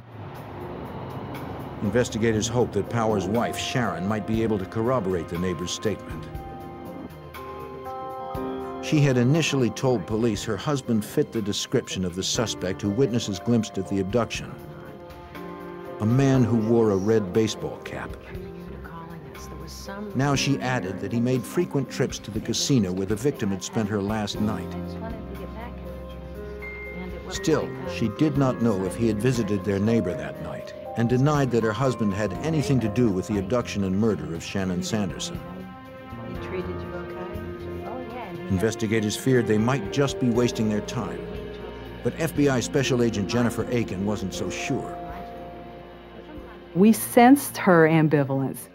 We knew that she, had come forward, even with her kind of half-hearted story. We knew she'd come forward for a reason and that there was more she needed to tell. Seconds later, Gerald Lee Powers. Agent Aiken realized that she would need to invest a great deal of time to develop the trust of Sharon Powers. Really, it's tremendous.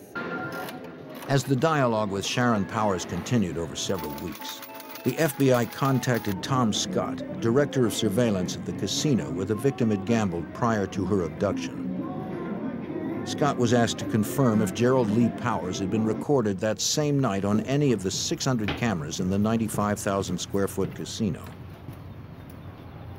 Jennifer Aiken from the FBI gave us a basic description of what the suspect possibly was wearing on the night in question.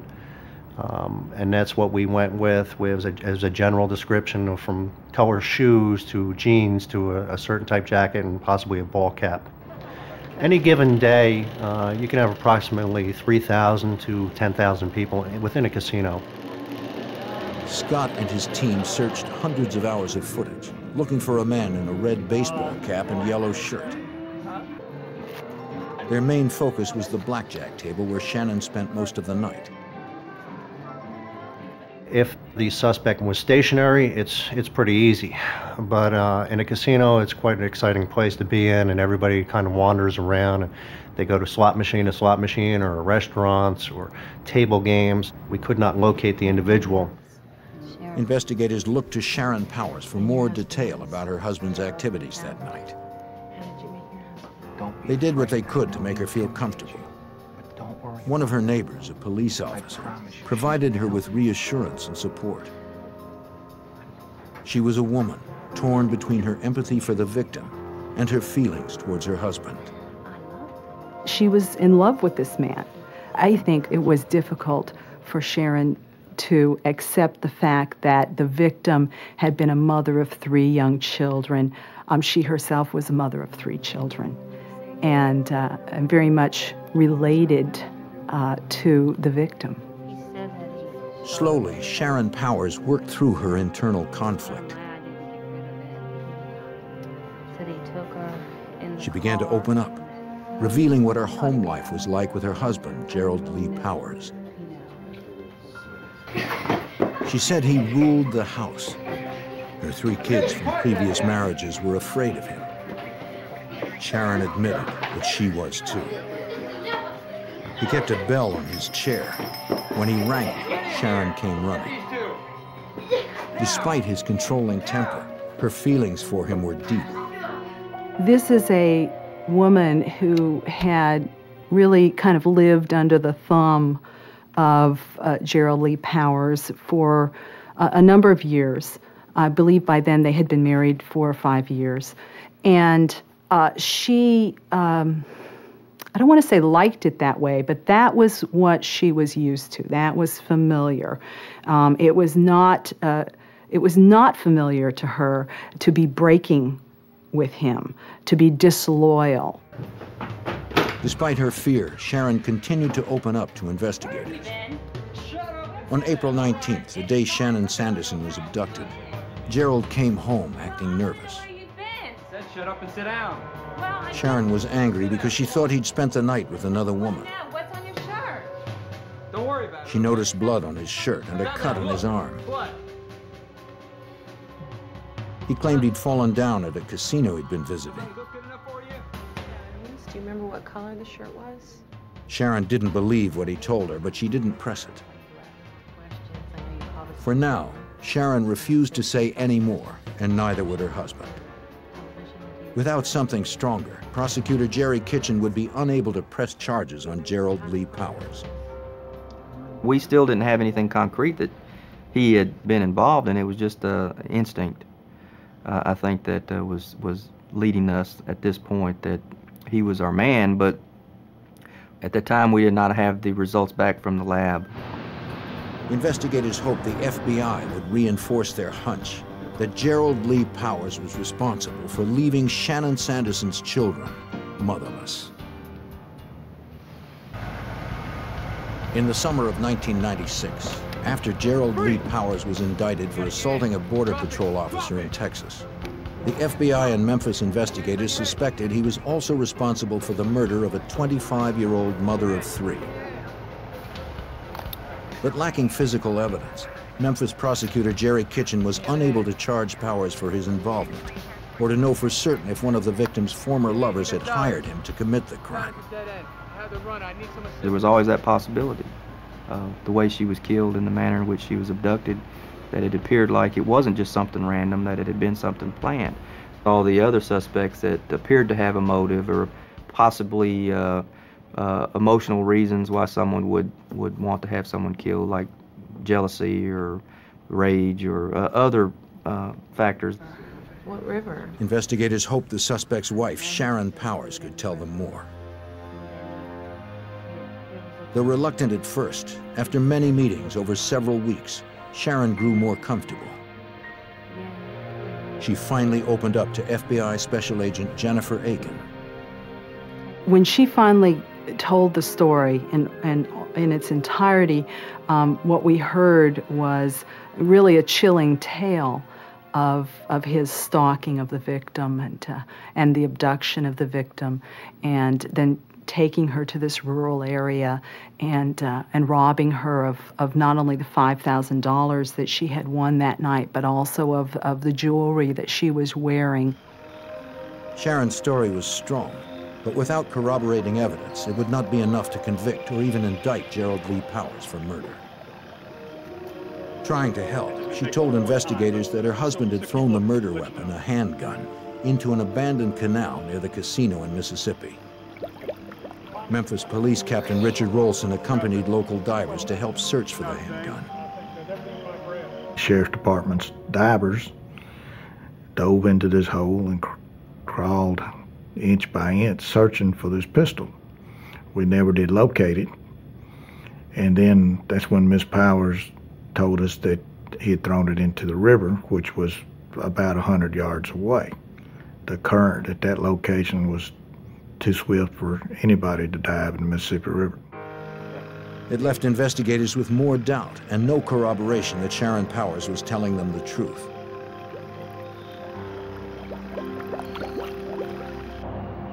The suspect's wife also told them about a school bus driver from Mississippi whom her husband believed had seen him close to where he dumped Shannon's body. Did you happen to notice the driver?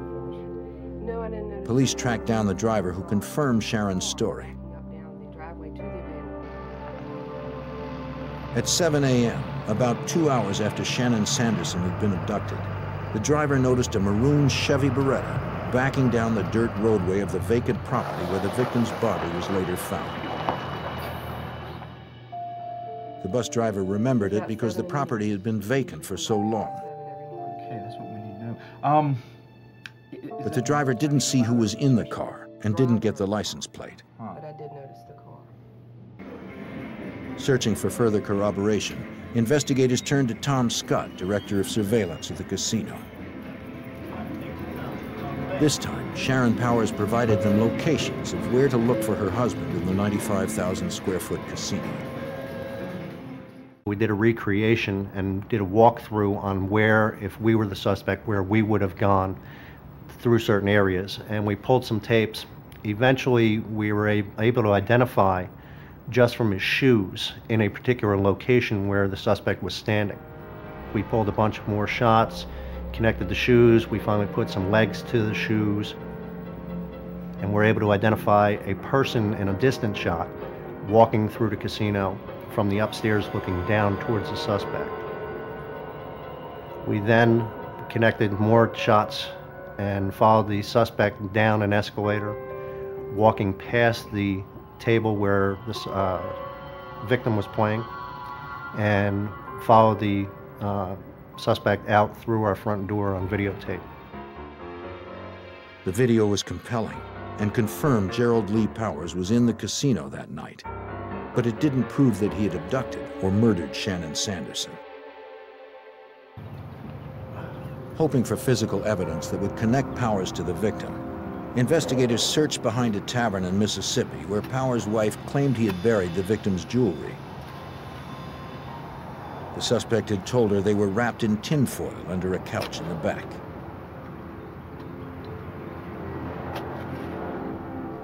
Just as Mrs. Powers described, investigators located a small bundle of foil. Inside, they found pink plastic wrap holding rings identified by the victim's husband as belonging to Shannon. Now they needed to prove forensically that Gerald Lee Powers had in fact been the one who wrapped them. Investigators went to Powers' home to search for the source of that plastic. In the kitchen, they found a roll of pink wrap. They forwarded the roll along with the bundled rings to the lab for comparison.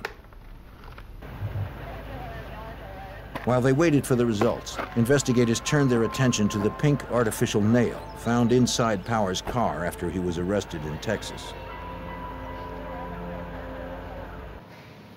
From autopsy photos, investigators found at least 2 nails were missing from the victim's hand. If the nail from the car matched those remaining on the victim's hand, it would prove that Shannon had been in Powers' car that night. But there was a problem.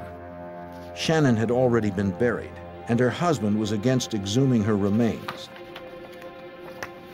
She had already been interred, and so we had a hearing in court to have her disinterred and to have the ability to examine these fingernails to see if they were in fact her fingernails or not. Against her husband's wishes, the judge ordered the body exhumed. In early July, 3 months after the murder, investigators retrieved the body of Shannon Sanderson. Her remaining artificial nails were removed and sent to the lab for comparison with the others. The results were negative. The nail in the car wasn't hers. Investigators hoped the other evidence at the FBI lab in Washington, D.C. would provide more promising results. Inside the tinfoil ball recovered in Mississippi, examiners removed the pink plastic wrap wound tightly around some rings. The FBI needed to connect the rings physically to Gerald Lee Powers. To do so, examiners compared the plastic they were wrapped in to the sample retrieved from Powers' home. The FBI agent who examined it indicated that it wasn't the exact piece that was was torn off, but that it matched that roll exactly as far as the polymers and the dye and all that, which showed that this was the source that the material had come from that was wrapped around the rings. It was the first piece of forensic evidence linking Powers to the victim. But the case was by no means complete. More compelling proof came from a single fiber among several found in Powers' otherwise immaculate car. We have dress fiber that was found in the vehicle that he was driving that night that matches the fiber from the dress that the victim was wearing. And that was very significant as well. Authorities were convinced that Gerald Lee Powers had murdered Shannon Sanderson, but they weren't convinced he'd acted alone. They believed it was possible that others from her past could claim a motive for wanting Shannon dead. Memphis prosecutor Jerry Kitchen decided to confirm it with Powers himself. So we went to Laredo to interview the defendant before we charged him with this murder. And there was the possibility, if he cooperated and was able to prove to us that someone else was involved, that we would withdraw seeking the death penalty. But there was nothing that he was able to provide us with, so we were convinced then at that point that no one else had been involved in her abduction and murder, and proceeded with charging him alone. Powers had plenty of time to contemplate this murder. He watched her for several hours in the casino, then followed her for another hour back to Memphis. He had ample time to change his mind.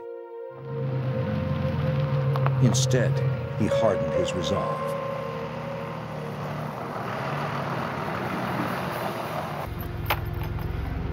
Get out of there! He abducted a mother of 3, robbed her, then shot her at point blank.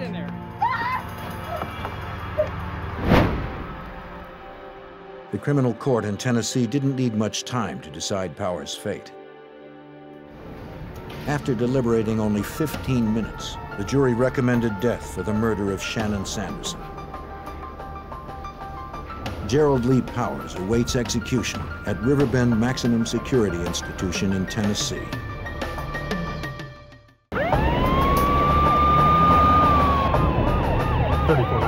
In Kokomo, Indiana, an unthinkable crime terrified residents. A young woman disappeared, apparently kidnapped. After several days of searching, a former FBI profiler narrowed the suspect list to 1. Agents and detectives followed the trail across state lines, hoping to find the victim before her time ran out.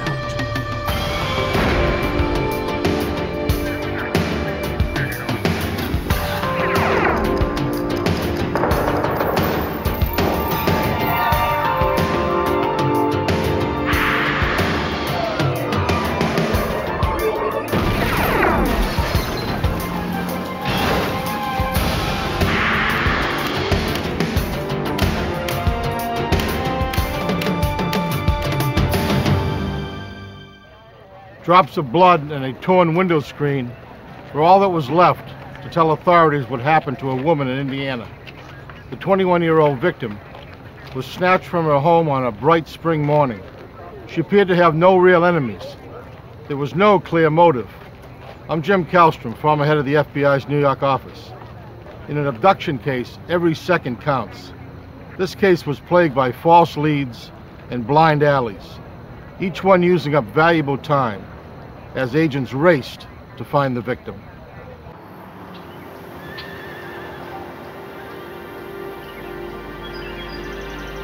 Late spring 1998, Howard County, Indiana.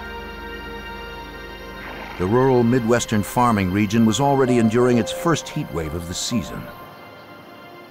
Those who weren't farmers stayed inside to avoid the heat. 21-year-old Anita Wooldridge was one of them. Could you hold on for a second? Thanks. She planned to have lunch with her grandparents and boyfriend before her afternoon shift at a shipping company. Her boyfriend was supposed to pick her up at around noon. I have to go. Okay. But she would never make it.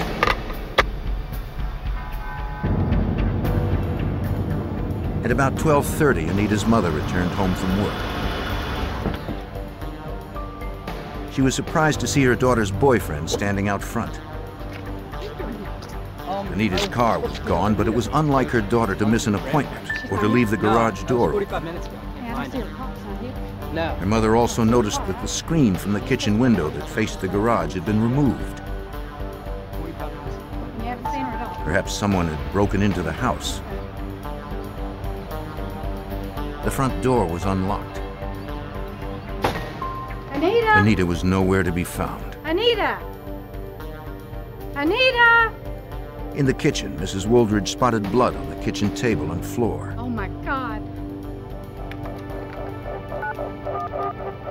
Yes, I need... She called 911. Howard County Sheriff's Chief Detective Steve Rogers responded to the call. I don't know that any of us really knew exactly what we had at that time. We just knew that we had some very suspicious circumstances. We had what appeared to be possibly a forced entry, in that the screen had been removed, and that some blood indicated that there could have been a violent act. The detective issued an APB for Anita and her blue sedan and called in a forensic team that included officers from the nearby city of Kokomo.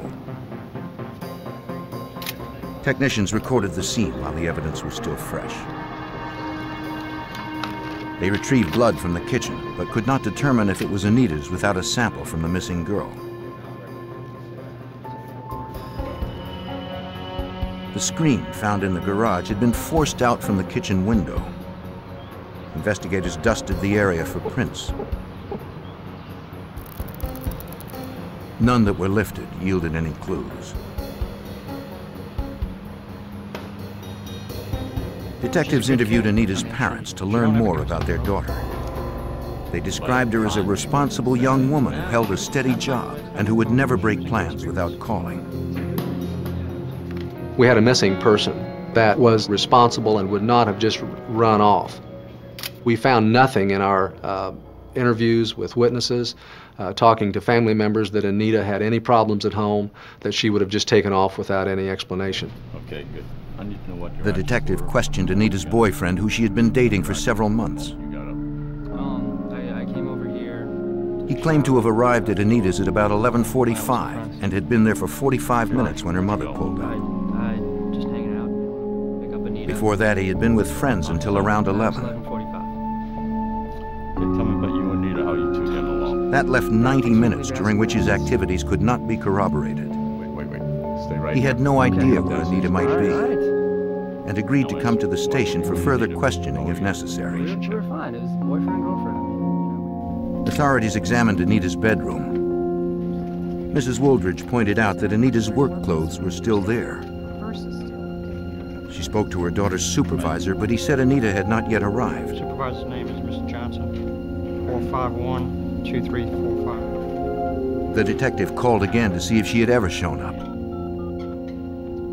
Her employer told us that, she shows up when she's got a cold, she works when she's not feeling well, she's very dependable, and then the fact that she didn't show up for work that particular day was very significant. Mrs. Wooldridge said that the only thing missing from Anita's room was a red bathrobe that she had recently embroidered for her daughter. Forensic technicians retrieved hair samples from Anita's brush to begin the lengthy process of mapping her DNA. In the bathroom, Anita had left her glasses and contacts behind. She couldn't drive without them, but her car and her keys were gone. Mr. and Mrs. Wooldridge had also discovered that their bed had been stripped of its comforter and the sheets were rumpled. Investigators suspected that Anita may have been raped there.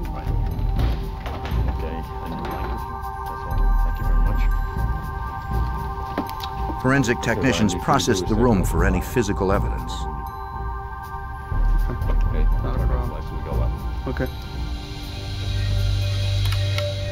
They examined the bed with ultraviolet light, searching for seminal fluid on the sheets and blankets.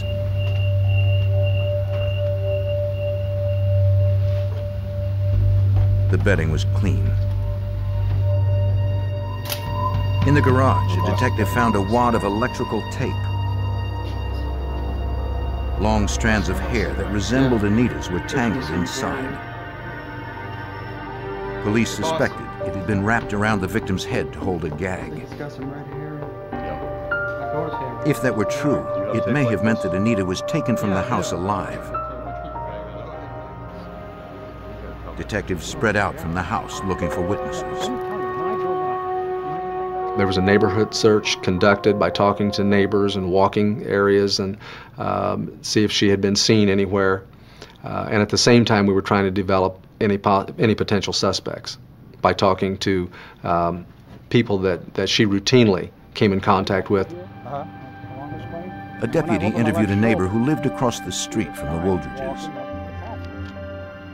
He remembered seeing someone in front of their house that morning. At about 10:30, the neighbor spotted a man carrying a blue backpack heading towards the front door. He saw no one else outside after he returned from his errand a half hour later. He couldn't remember if Anita's car was gone by then. Deputies were left with only hunches as to what had happened. We assumed that the worst could be an abduction, but we definitely knew we had a missing person. So we just wanted to at least, at the very outset, cover all the basics of preserving the crime scene, obtaining any evidence that we possibly could, and then start in the next stage of the investigation, which would be doing as much background on the victim and trying to identify a suspect in an abduction if that's what's happened. After 24 hours and dozens of interviews, no one had seen Anita or her car. Detectives interviewed a man who was a friend of Anita's father. Not really. He claimed that he had spoken to Anita on the phone the morning that she disappeared. Make sure this is the phone number that you had called. The Wooldridges' records confirmed it. Can you tell me about the phone conversation? The man said he called at about 10:30 or so and asked to speak to Mr. Wooldridge. Hey. Anita said her father wasn't there and that she was the only one home. Right now. Before she could take a message, she asked him to hold on. Someone was at the door.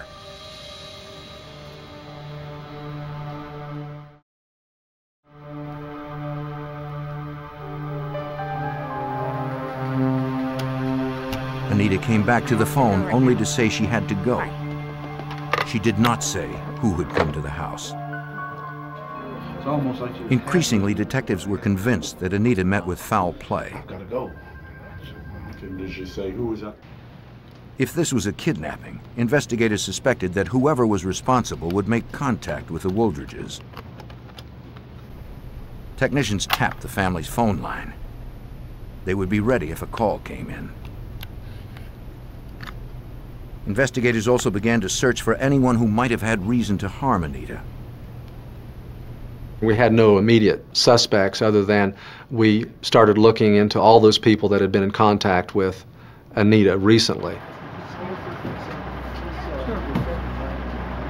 Detectives interviewed Anita's co-workers at the shipping company. Anita was having any problems at work?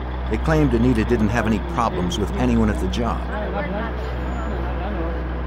were all over having drinks and having a good time after work. But they did remember something a few weeks before she disappeared.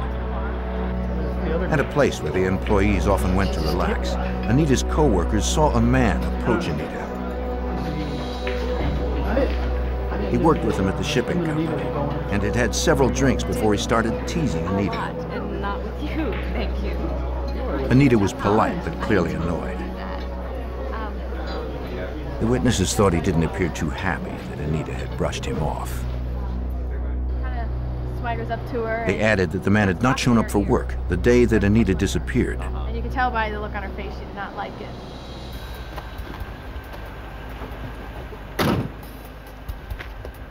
Morning, Detectives went to question the employee who was at home. Disappearance of Anita. Yeah. And I'm investigating. He claimed that his encounter with Anita in the restaurant was an innocent exchange. We're friends. We're co-workers. On the morning she disappeared, he said he came into work before his shift and explained to his supervisor that he needed the day off. Well, not me. I didn't do anything. He wanted to work on his car. On my car. You're hiding? No. His supervisor confirmed the alibi. Sorry for the interruptions, but these are questions. As the hours ticked by, family and friends posted missing persons flyers throughout the area. If I could put one of these up in your window. They asked for anyone to call with information about their daughter or her car. Her or the car. They also contacted the media to spread the word beyond Kokomo. We haven't heard a thing.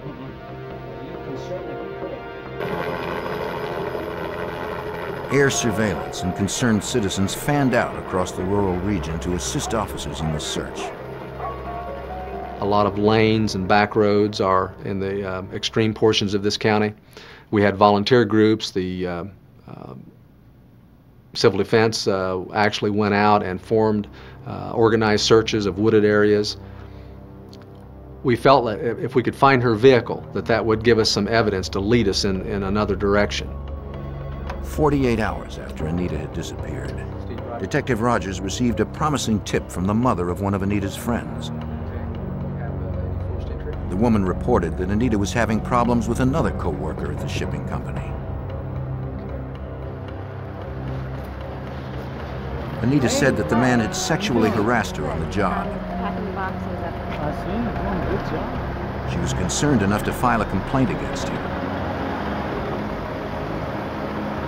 Anita told the mother that if she wound up in a dumpster somewhere, you would know who did it. Investigators hoped they could find her before it was too late. They knew every hour she was gone lessened the likelihood Anita would be found alive. Did he say anything about... Detectives returned to the shipping company. The supervisor told them that he had no record of a sexual harassment complaint filed against the employee. He left on his own accord. He added that the man had resigned 3 weeks earlier and left the state for college. The suspect remained on the list until detectives could determine his whereabouts at the time of Anita's disappearance. While the lead was being checked, investigators continued their search for suspects in the area. They asked Anita's boyfriend to take a lie detector test since his alibi could not be corroborated on the morning Anita went missing. The test consisted of only 2 questions. Did he have anything to do with the disappearance of Anita Wooldridge? And did he know where Anita could be found? He answered no to both, but was found to be deceptive. He remained a suspect, though police had no evidence with which to hold him. After 2 days of searching, investigators were no closer to finding the missing woman. And the chances that she was still alive decreased with each passing day. 2 days after 21-year-old Anita Wooldridge disappeared from her suburban home in Indiana, Howard County sheriffs had identified her co-worker and her boyfriend as possible suspects in her abduction. Though evidence found at her house suggested that she'd been taken alive, investigators knew that time was against them.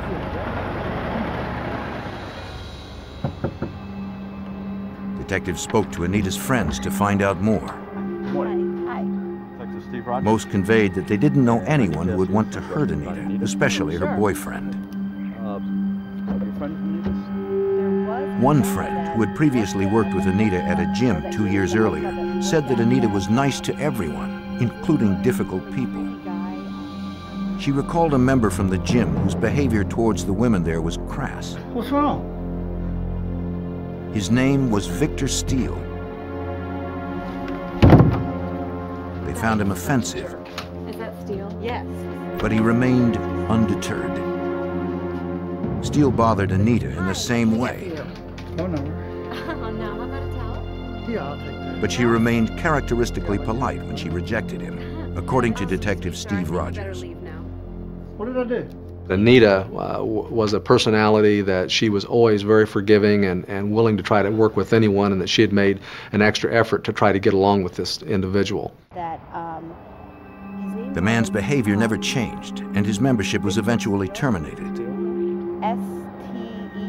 Anita's friend remembered that Victor Steele lived in Howard County at the time. Investigators checked on Steele's background. When his name came up, we were able to locate his name in the Indiana Sex Offender Registry and learned from that he had been convicted in Monroe County, I believe in 1984, of an abduction. Though Detective Rogers didn't know if Steele had any contact with Anita in the past 2 years, he believes Steele was the most promising suspect so far. To substantiate his theory, the detective turned to retired FBI profiler Steve McVeigh for guidance.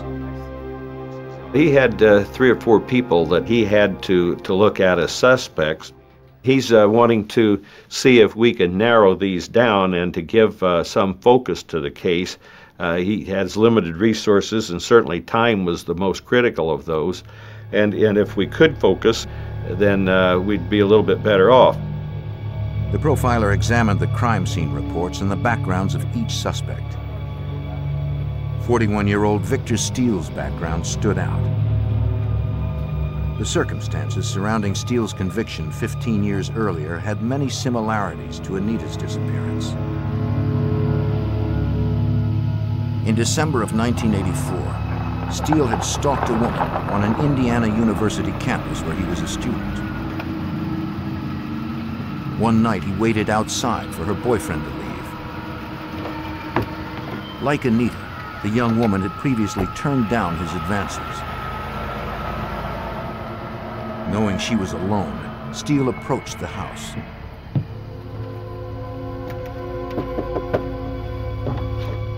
Hey, what are you doing? When the woman answered her door, Steele pushed his way inside. Just want to talk to you, that's all. Let me talk to you. Treat me terrible. I don't understand it. He pulled a knife from a blue backpack and threatened to kill her if she did not submit to being raped. He'd had contact with her. He didn't live all that far from her.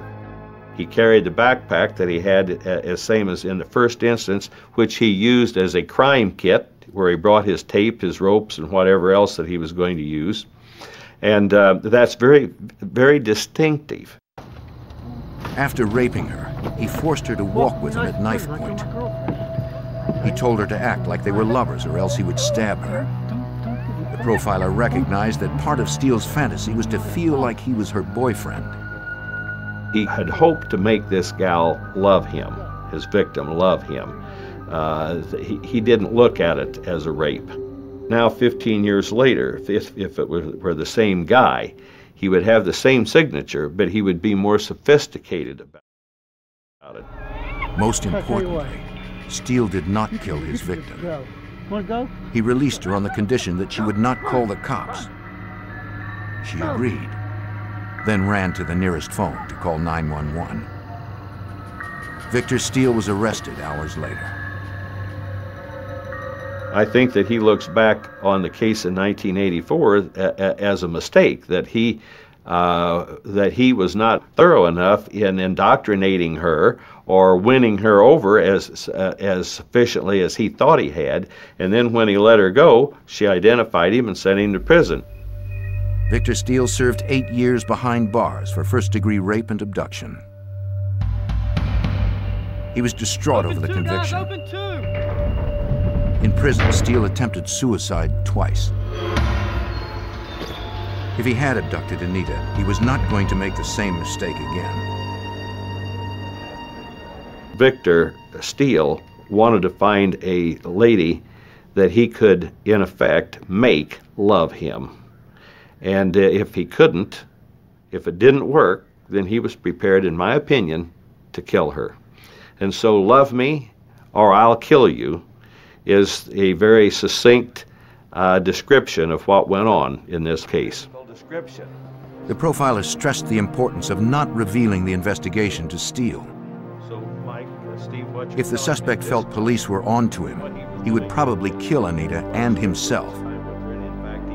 Kokomo City Detective Michael Holzapfel was called in to work undercover and help locate the suspect. The task of finding him involved us immediately in doing a surveillance of his last known residence, which was the home of his mother, which was on the outskirts of our city here in Howard County. 2.5 days after Anita disappeared, police set up outside the Steele residence. No one was seen entering or leaving. They needed a way to find out who was inside without blowing their cover. A car parked in front might be their way in. We observed that there was a vehicle for sale outside of his house. We seized on that as an opportunity to establish contact under a ruse of being interested in making the purchase of the car, recognizing that we wouldn't have to compromise our identity. Posing as potential buyers, undercover officers wearing wires prepared to make contact with whoever was home. They had no idea if Steele or Anita were inside. The suspect might do anything to protect his freedom. Every moment's delay dwindled the possibility that Anita remained alive. In June of 1998, investigators searched for convicted rapist Victor Steele in the abduction of a missing Indiana woman. 2.5 days after her disappearance, police set up surveillance outside his last known residence. Undercover detectives posing as used car buyers planned to make contact with the 41-year-old suspect. Though each hour that passed decreased the victim's chances for survival, Kokomo City Detective Michael Holzapfel believed that there was still hope. A sexual predator would enjoy a sense of self-assurance by way of his having made it from the scene with his captive victim. That probably presented a window of opportunity to us as investigators that she would still be kept alive. Wired for their own safety, they knew that approaching the house may put the victim at risk if Victor Steele discovered that he was a suspect, according to retired FBI profiler Steve McVeigh.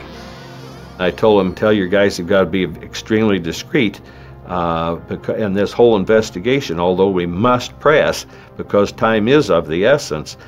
We have to do it in such a way that it arouses absolutely zero suspicion on Victor's part. And if he had any suspicion whatsoever that he had come under suspicion of the police, then he would dispose of her. An older woman answered the door. No. She told the undercover detectives that the car for sale belonged to her son, Victor. The detectives said they were ready to buy now and were invited inside to discuss the price and the vehicle's history. The mother claimed that her son had moved to Wisconsin a few weeks earlier. Without her permission or a warrant, detectives were unable to search the house independently. They believed she was not likely involved, but they weren't convinced that she wouldn't alert her son to the search. She added that Victor hadn't hooked up his phone yet in Wisconsin, so she had no way to reach him. No, he's gonna call. She would have to speak with him before she could set a price. Sometimes he's here. Sometimes he's here. The detectives promised to keep in touch and looked forward to speaking to the owner himself. The FBI profiler remained confident Victor Steele was the primary suspect.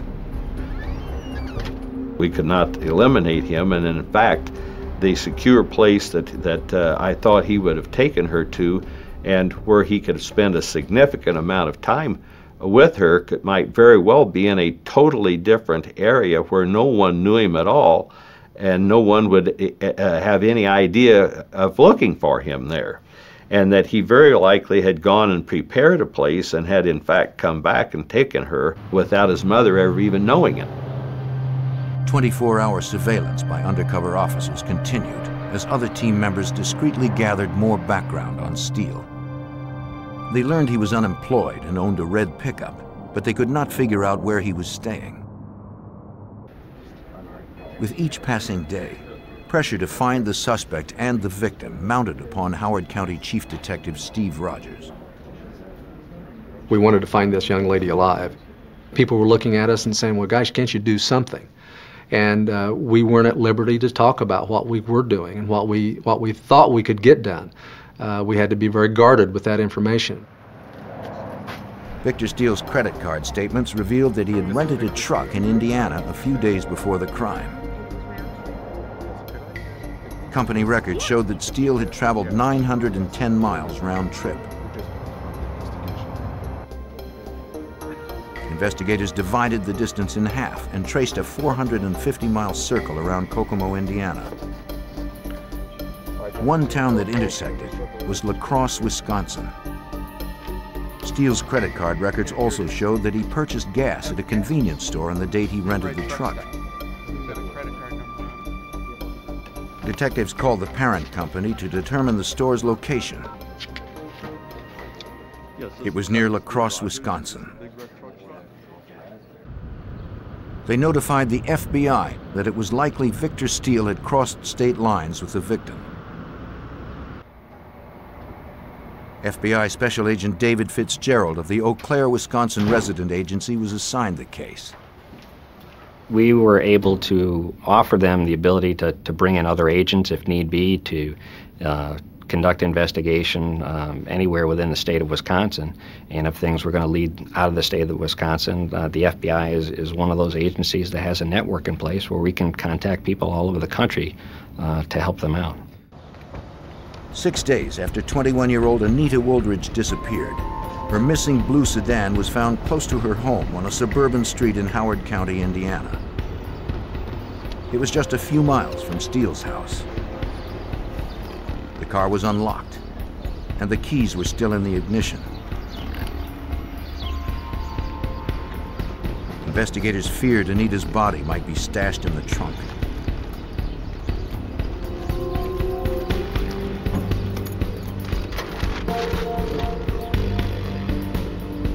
She was not there, but her red bathrobe was. Underneath, they found evidence that was more encouraging.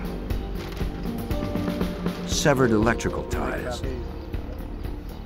This was a very important thing with the profiler. He indicated to us that if these had been used to secure her arms or legs, that when they were cut from her, that would be to assist her in getting out of the vehicle. There was a good possibility that she was at least alive when she was taken out of the trunk. Detectives found no blood, seminal fluid, or other signs of struggle in the vehicle. Nor did they find fingerprints far into the car. From the driver's side window, they were able to lift what they believed was an elbow print. Technicians preserved it in the hopes it would match their suspect. Detective Rogers asked the profiler whether they should allocate a portion of his limited resources to the search in La Crosse, Wisconsin. Steve Rogers asked me if I thought it was worth him taking a troop of his people to Wisconsin to look for. We even had the name of a town where a gas purchase had been made. Now, that was really iffy in terms of that specific town being exactly where he had her. That part I was not certain at all about, but we had nothing else at that point. A contingent of Indiana detectives headed for La Crosse, Wisconsin, where they believed Steele had taken Anita.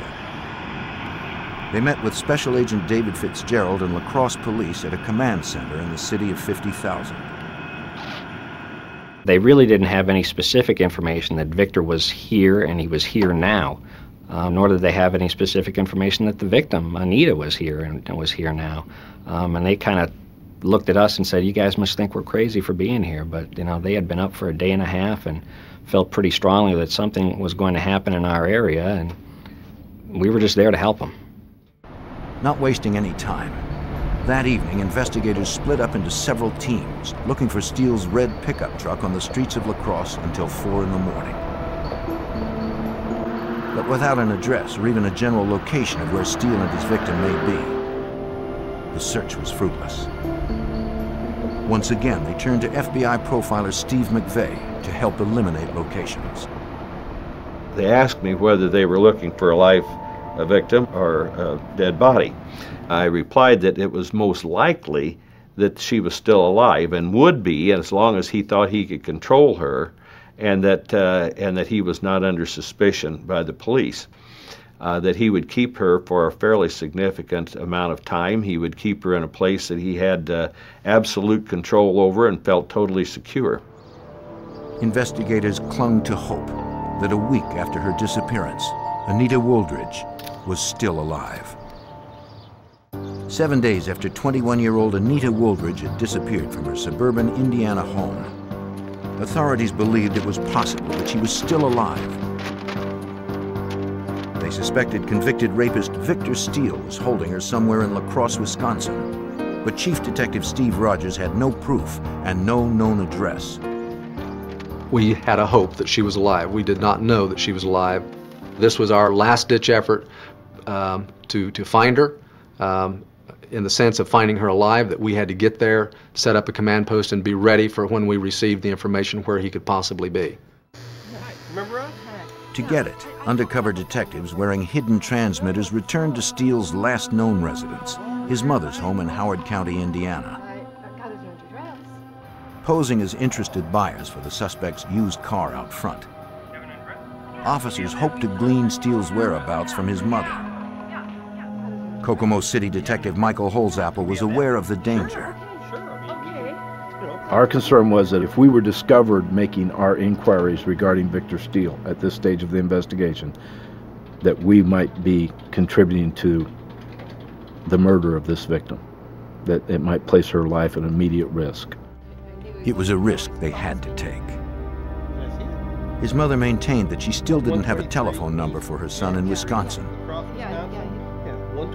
but she did have an address. The undercover officer repeated the address out loud to his partner so it could be heard by detectives listening outside.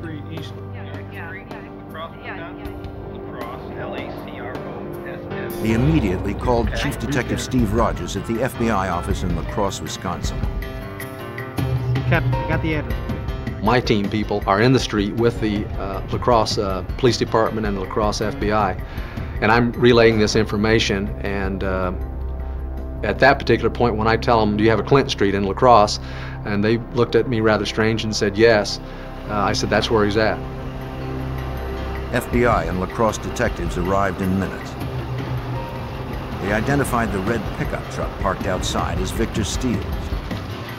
As soon as Victor Steele's vehicle and residence were, in fact, under surveillance, I requested assistance with the local authorities there to go to a local court, local magistrate, and apply for a search warrant for the address on Clinton Street and for Victor Steele's vehicle and for the person of Victor Steele.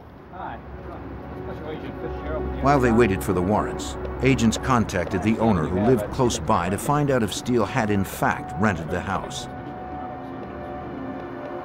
He confirmed the suspect was his tenant.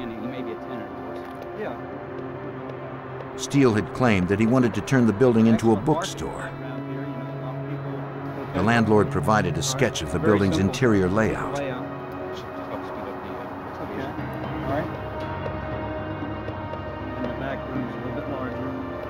He also gave the FBI a key to the front door. Outside the rental property, investigators consulted the FBI profiler. They asked him what the chances were that Steele was holding Anita inside the building. Profiler Steve McVeigh warned that if she was there, getting to her safely would be difficult. They were trying to determine whether they needed to storm the place or whether that was even the place that he would have her or not. So I was confident he did in fact have her there. She would be very well secured. I did tell him that I thought there was at least a 50-50 chance that should they attempt to storm the place while he's there, that he would kill himself and kill her too. Investigators had no way to confirm who was inside.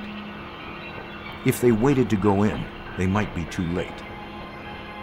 We were again calculating with the resounding thump of this clock ticking in the back of each of our minds and our hearts as to whether or not do we make an entry? Do we wait? Do we stage a surveillance, watch and wait? Do we go ahead and force an entry? That decision was in part made by us witnessing Victor Steele leave the residence.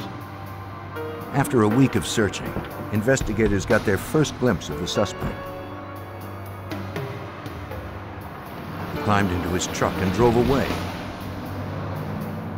The surveillance team followed, but decided it would be imprudent to stop him for questioning.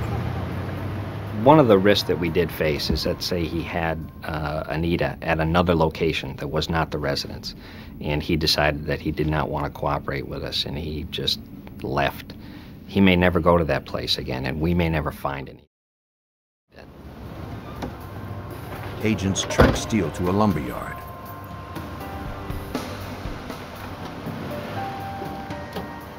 The detective followed the suspect inside.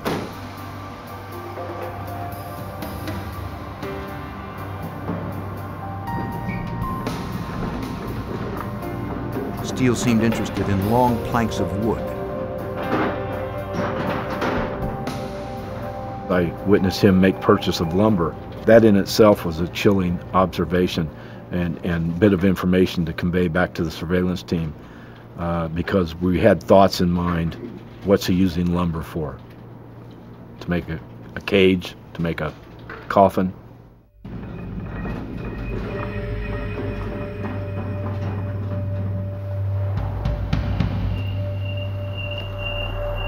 The detective reported back to the other investigators.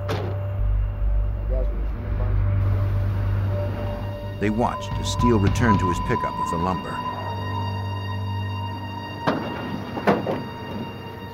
Check it out and call him on the way out.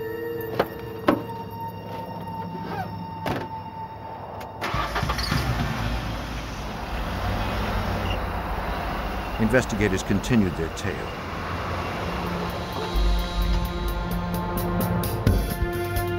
Steele retraced the route he had taken from his rental property. They had to decide soon if they were going to risk stopping him without knowing for sure where he was going or where he had stashed Anita. If he had her alive and she was somewhere else, he would have went to her by now. But since he had not been away from the residence to any other location, we felt strongly that if she was alive, that she would still be there at that residence. They decided they weren't going to let Steele return to the rental property.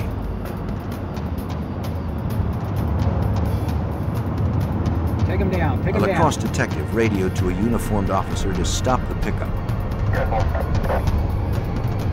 The decision would mean the difference between life and death for Anita Woolridge. 8 days after a 21-year-old Indiana woman was abducted from her home, the FBI and local authorities stopped the prime suspect in La Crosse, Wisconsin. They believed Victor Steele was holding Anita Woolridge in a rented house nearby, but they had no proof that she was there or that she was still alive. Since they did not have enough to arrest the suspect, a La Crosse police cruiser pulled the pickup to the side of the road on the pretense of a routine traffic stop. Then the FBI approached. Special Agent David Fitzgerald asked the suspect if he would assist in their investigation. He wasn't under arrest, and I didn't want to make him feel like he was. I had no probable cause that I was aware of at that time to arrest Mr. Steele, and I just wanted to have a conversation with him. Steele agreed to cooperate and accompanied agents back to the FBI office. The sex offender claimed to know nothing about Anita Woolridge's disappearance and lied about where he was living. Mr. Steele indicated that he thought that he had been stopped by law enforcement officers for his failure to register as a sex offender in the state of Wisconsin. And he indicated that he had been in Wisconsin for a couple days and that he was staying in his truck. At Steele's rental property, investigators prepared for entry. They would be ready when they got word the warrant was signed by a judge. It was a difficult wait for Detective Michael Holzapfel.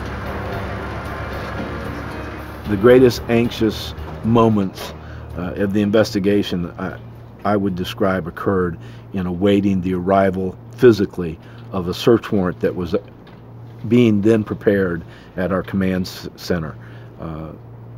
We had Victor Steele. He was no present threat to anyone. We didn't know what the condition or circumstance Anita was suffering at that moment. They got the warrant. The entry team used the key provided by the landlord. They exercised extreme caution, aware that the place may be booby-trapped. Anita, police! Officers swept through the rooms, including the basement, announcing their presence.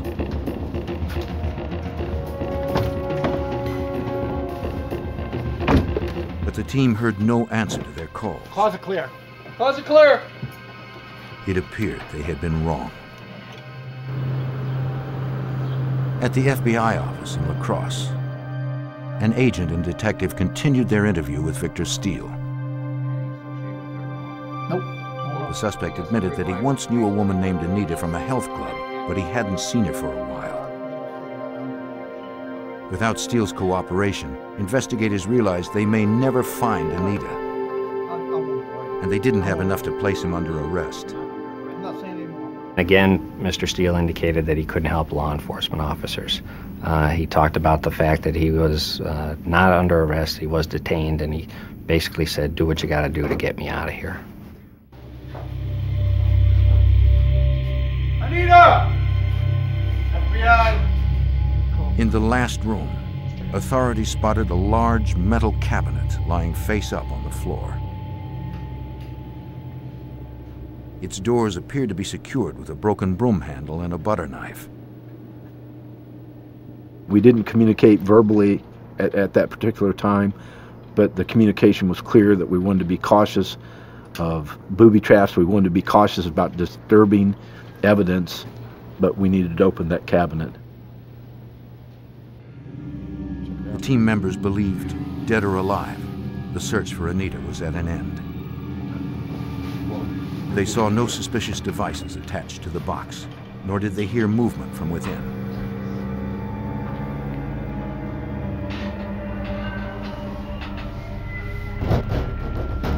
Carefully, they freed the cabinet's handles.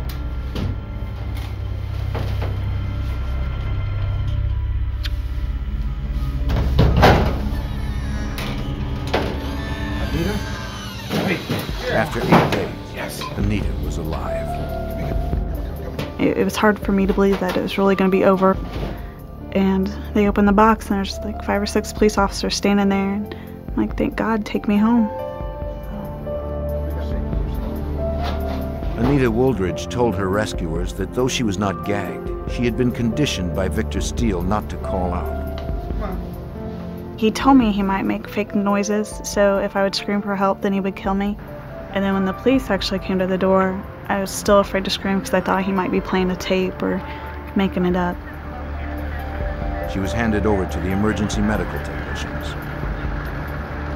Except for dehydration, she remained healthy even after her long ordeal.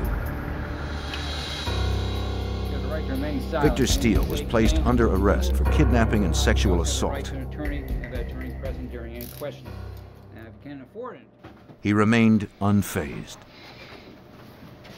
Victor really was not remorseful about what he had done. It appeared to me that if there was any remorse, it was in the fact that he had been caught. From the health club where you used to Anita had little to eat during her captivity. She ate her first meal as she explained to investigators the events that began 8 days earlier. Victor Steele arrived at her home at about 10:30. She recognized him from the health club and invited him in. He told her he had been out riding a bike and asked if he could come in for a glass of water. Didn't seem like a big deal that he came to the door. I knew he rode his bike everywhere, and I mean, it was really hot that day. And I just never second thought I was going to get him a glass of water, send him on his way.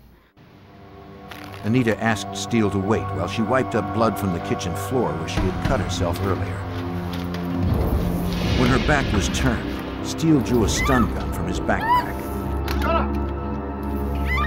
I didn't know what was happening. It was all so fast, and I realized, like, I'm being attacked, and I started screaming, even though I knew no one's going to hear me. All the windows are shut and air conditioners are on. And then when he hit me in the stomach, it's just, I lost all control of my legs. Like, they just went limp. Steele disguised himself in women's clothes before he left the house. He first grabbed the bedspread, then Anita's robe to cover her bound wrists. Get in here and I don't hear anything out of you. He tried to shove her out the kitchen window, but decided it was easier to walk her to the car. Keep your mouth shut. He locked her in the trunk. Before taking her to Wisconsin, he brought her to his mother's house and raped her. I'd always thought I'd rather die than be raped, and then it was almost like survival mode took over my body. It was like, okay, we're gonna get through this, and I'm gonna do everything in my power not to die like this and have my parents with unanswered questions. So, you understand me? Get in. In La Crosse, Wisconsin, Steele showed her a metal wardrobe that would be her new home. He threatened to kill her if she tried to escape. Don't you bother. Anita agreed not to try, but Steele didn't trust her. I'll take that board. I'll beat you with it. He left a quarter on top of the wardrobe to indicate if she tried to get out. I didn't like being confined like that, but at least if I was in there, I knew he couldn't touch me. But it also made it very dreadful every time I heard the box open, because I knew I was either going to have to play games with him or be raped, or he would just see him. Anita returned home to the warm welcome of friends and family. Detective Michael Holzapfel was surprised the case ended as well as it had. Having worked so many broken bodies, so many fractured stories, so many occasions that it didn't come out like you would wish, that you would hope. Although this young woman suffered an incredibly a devastating victimization,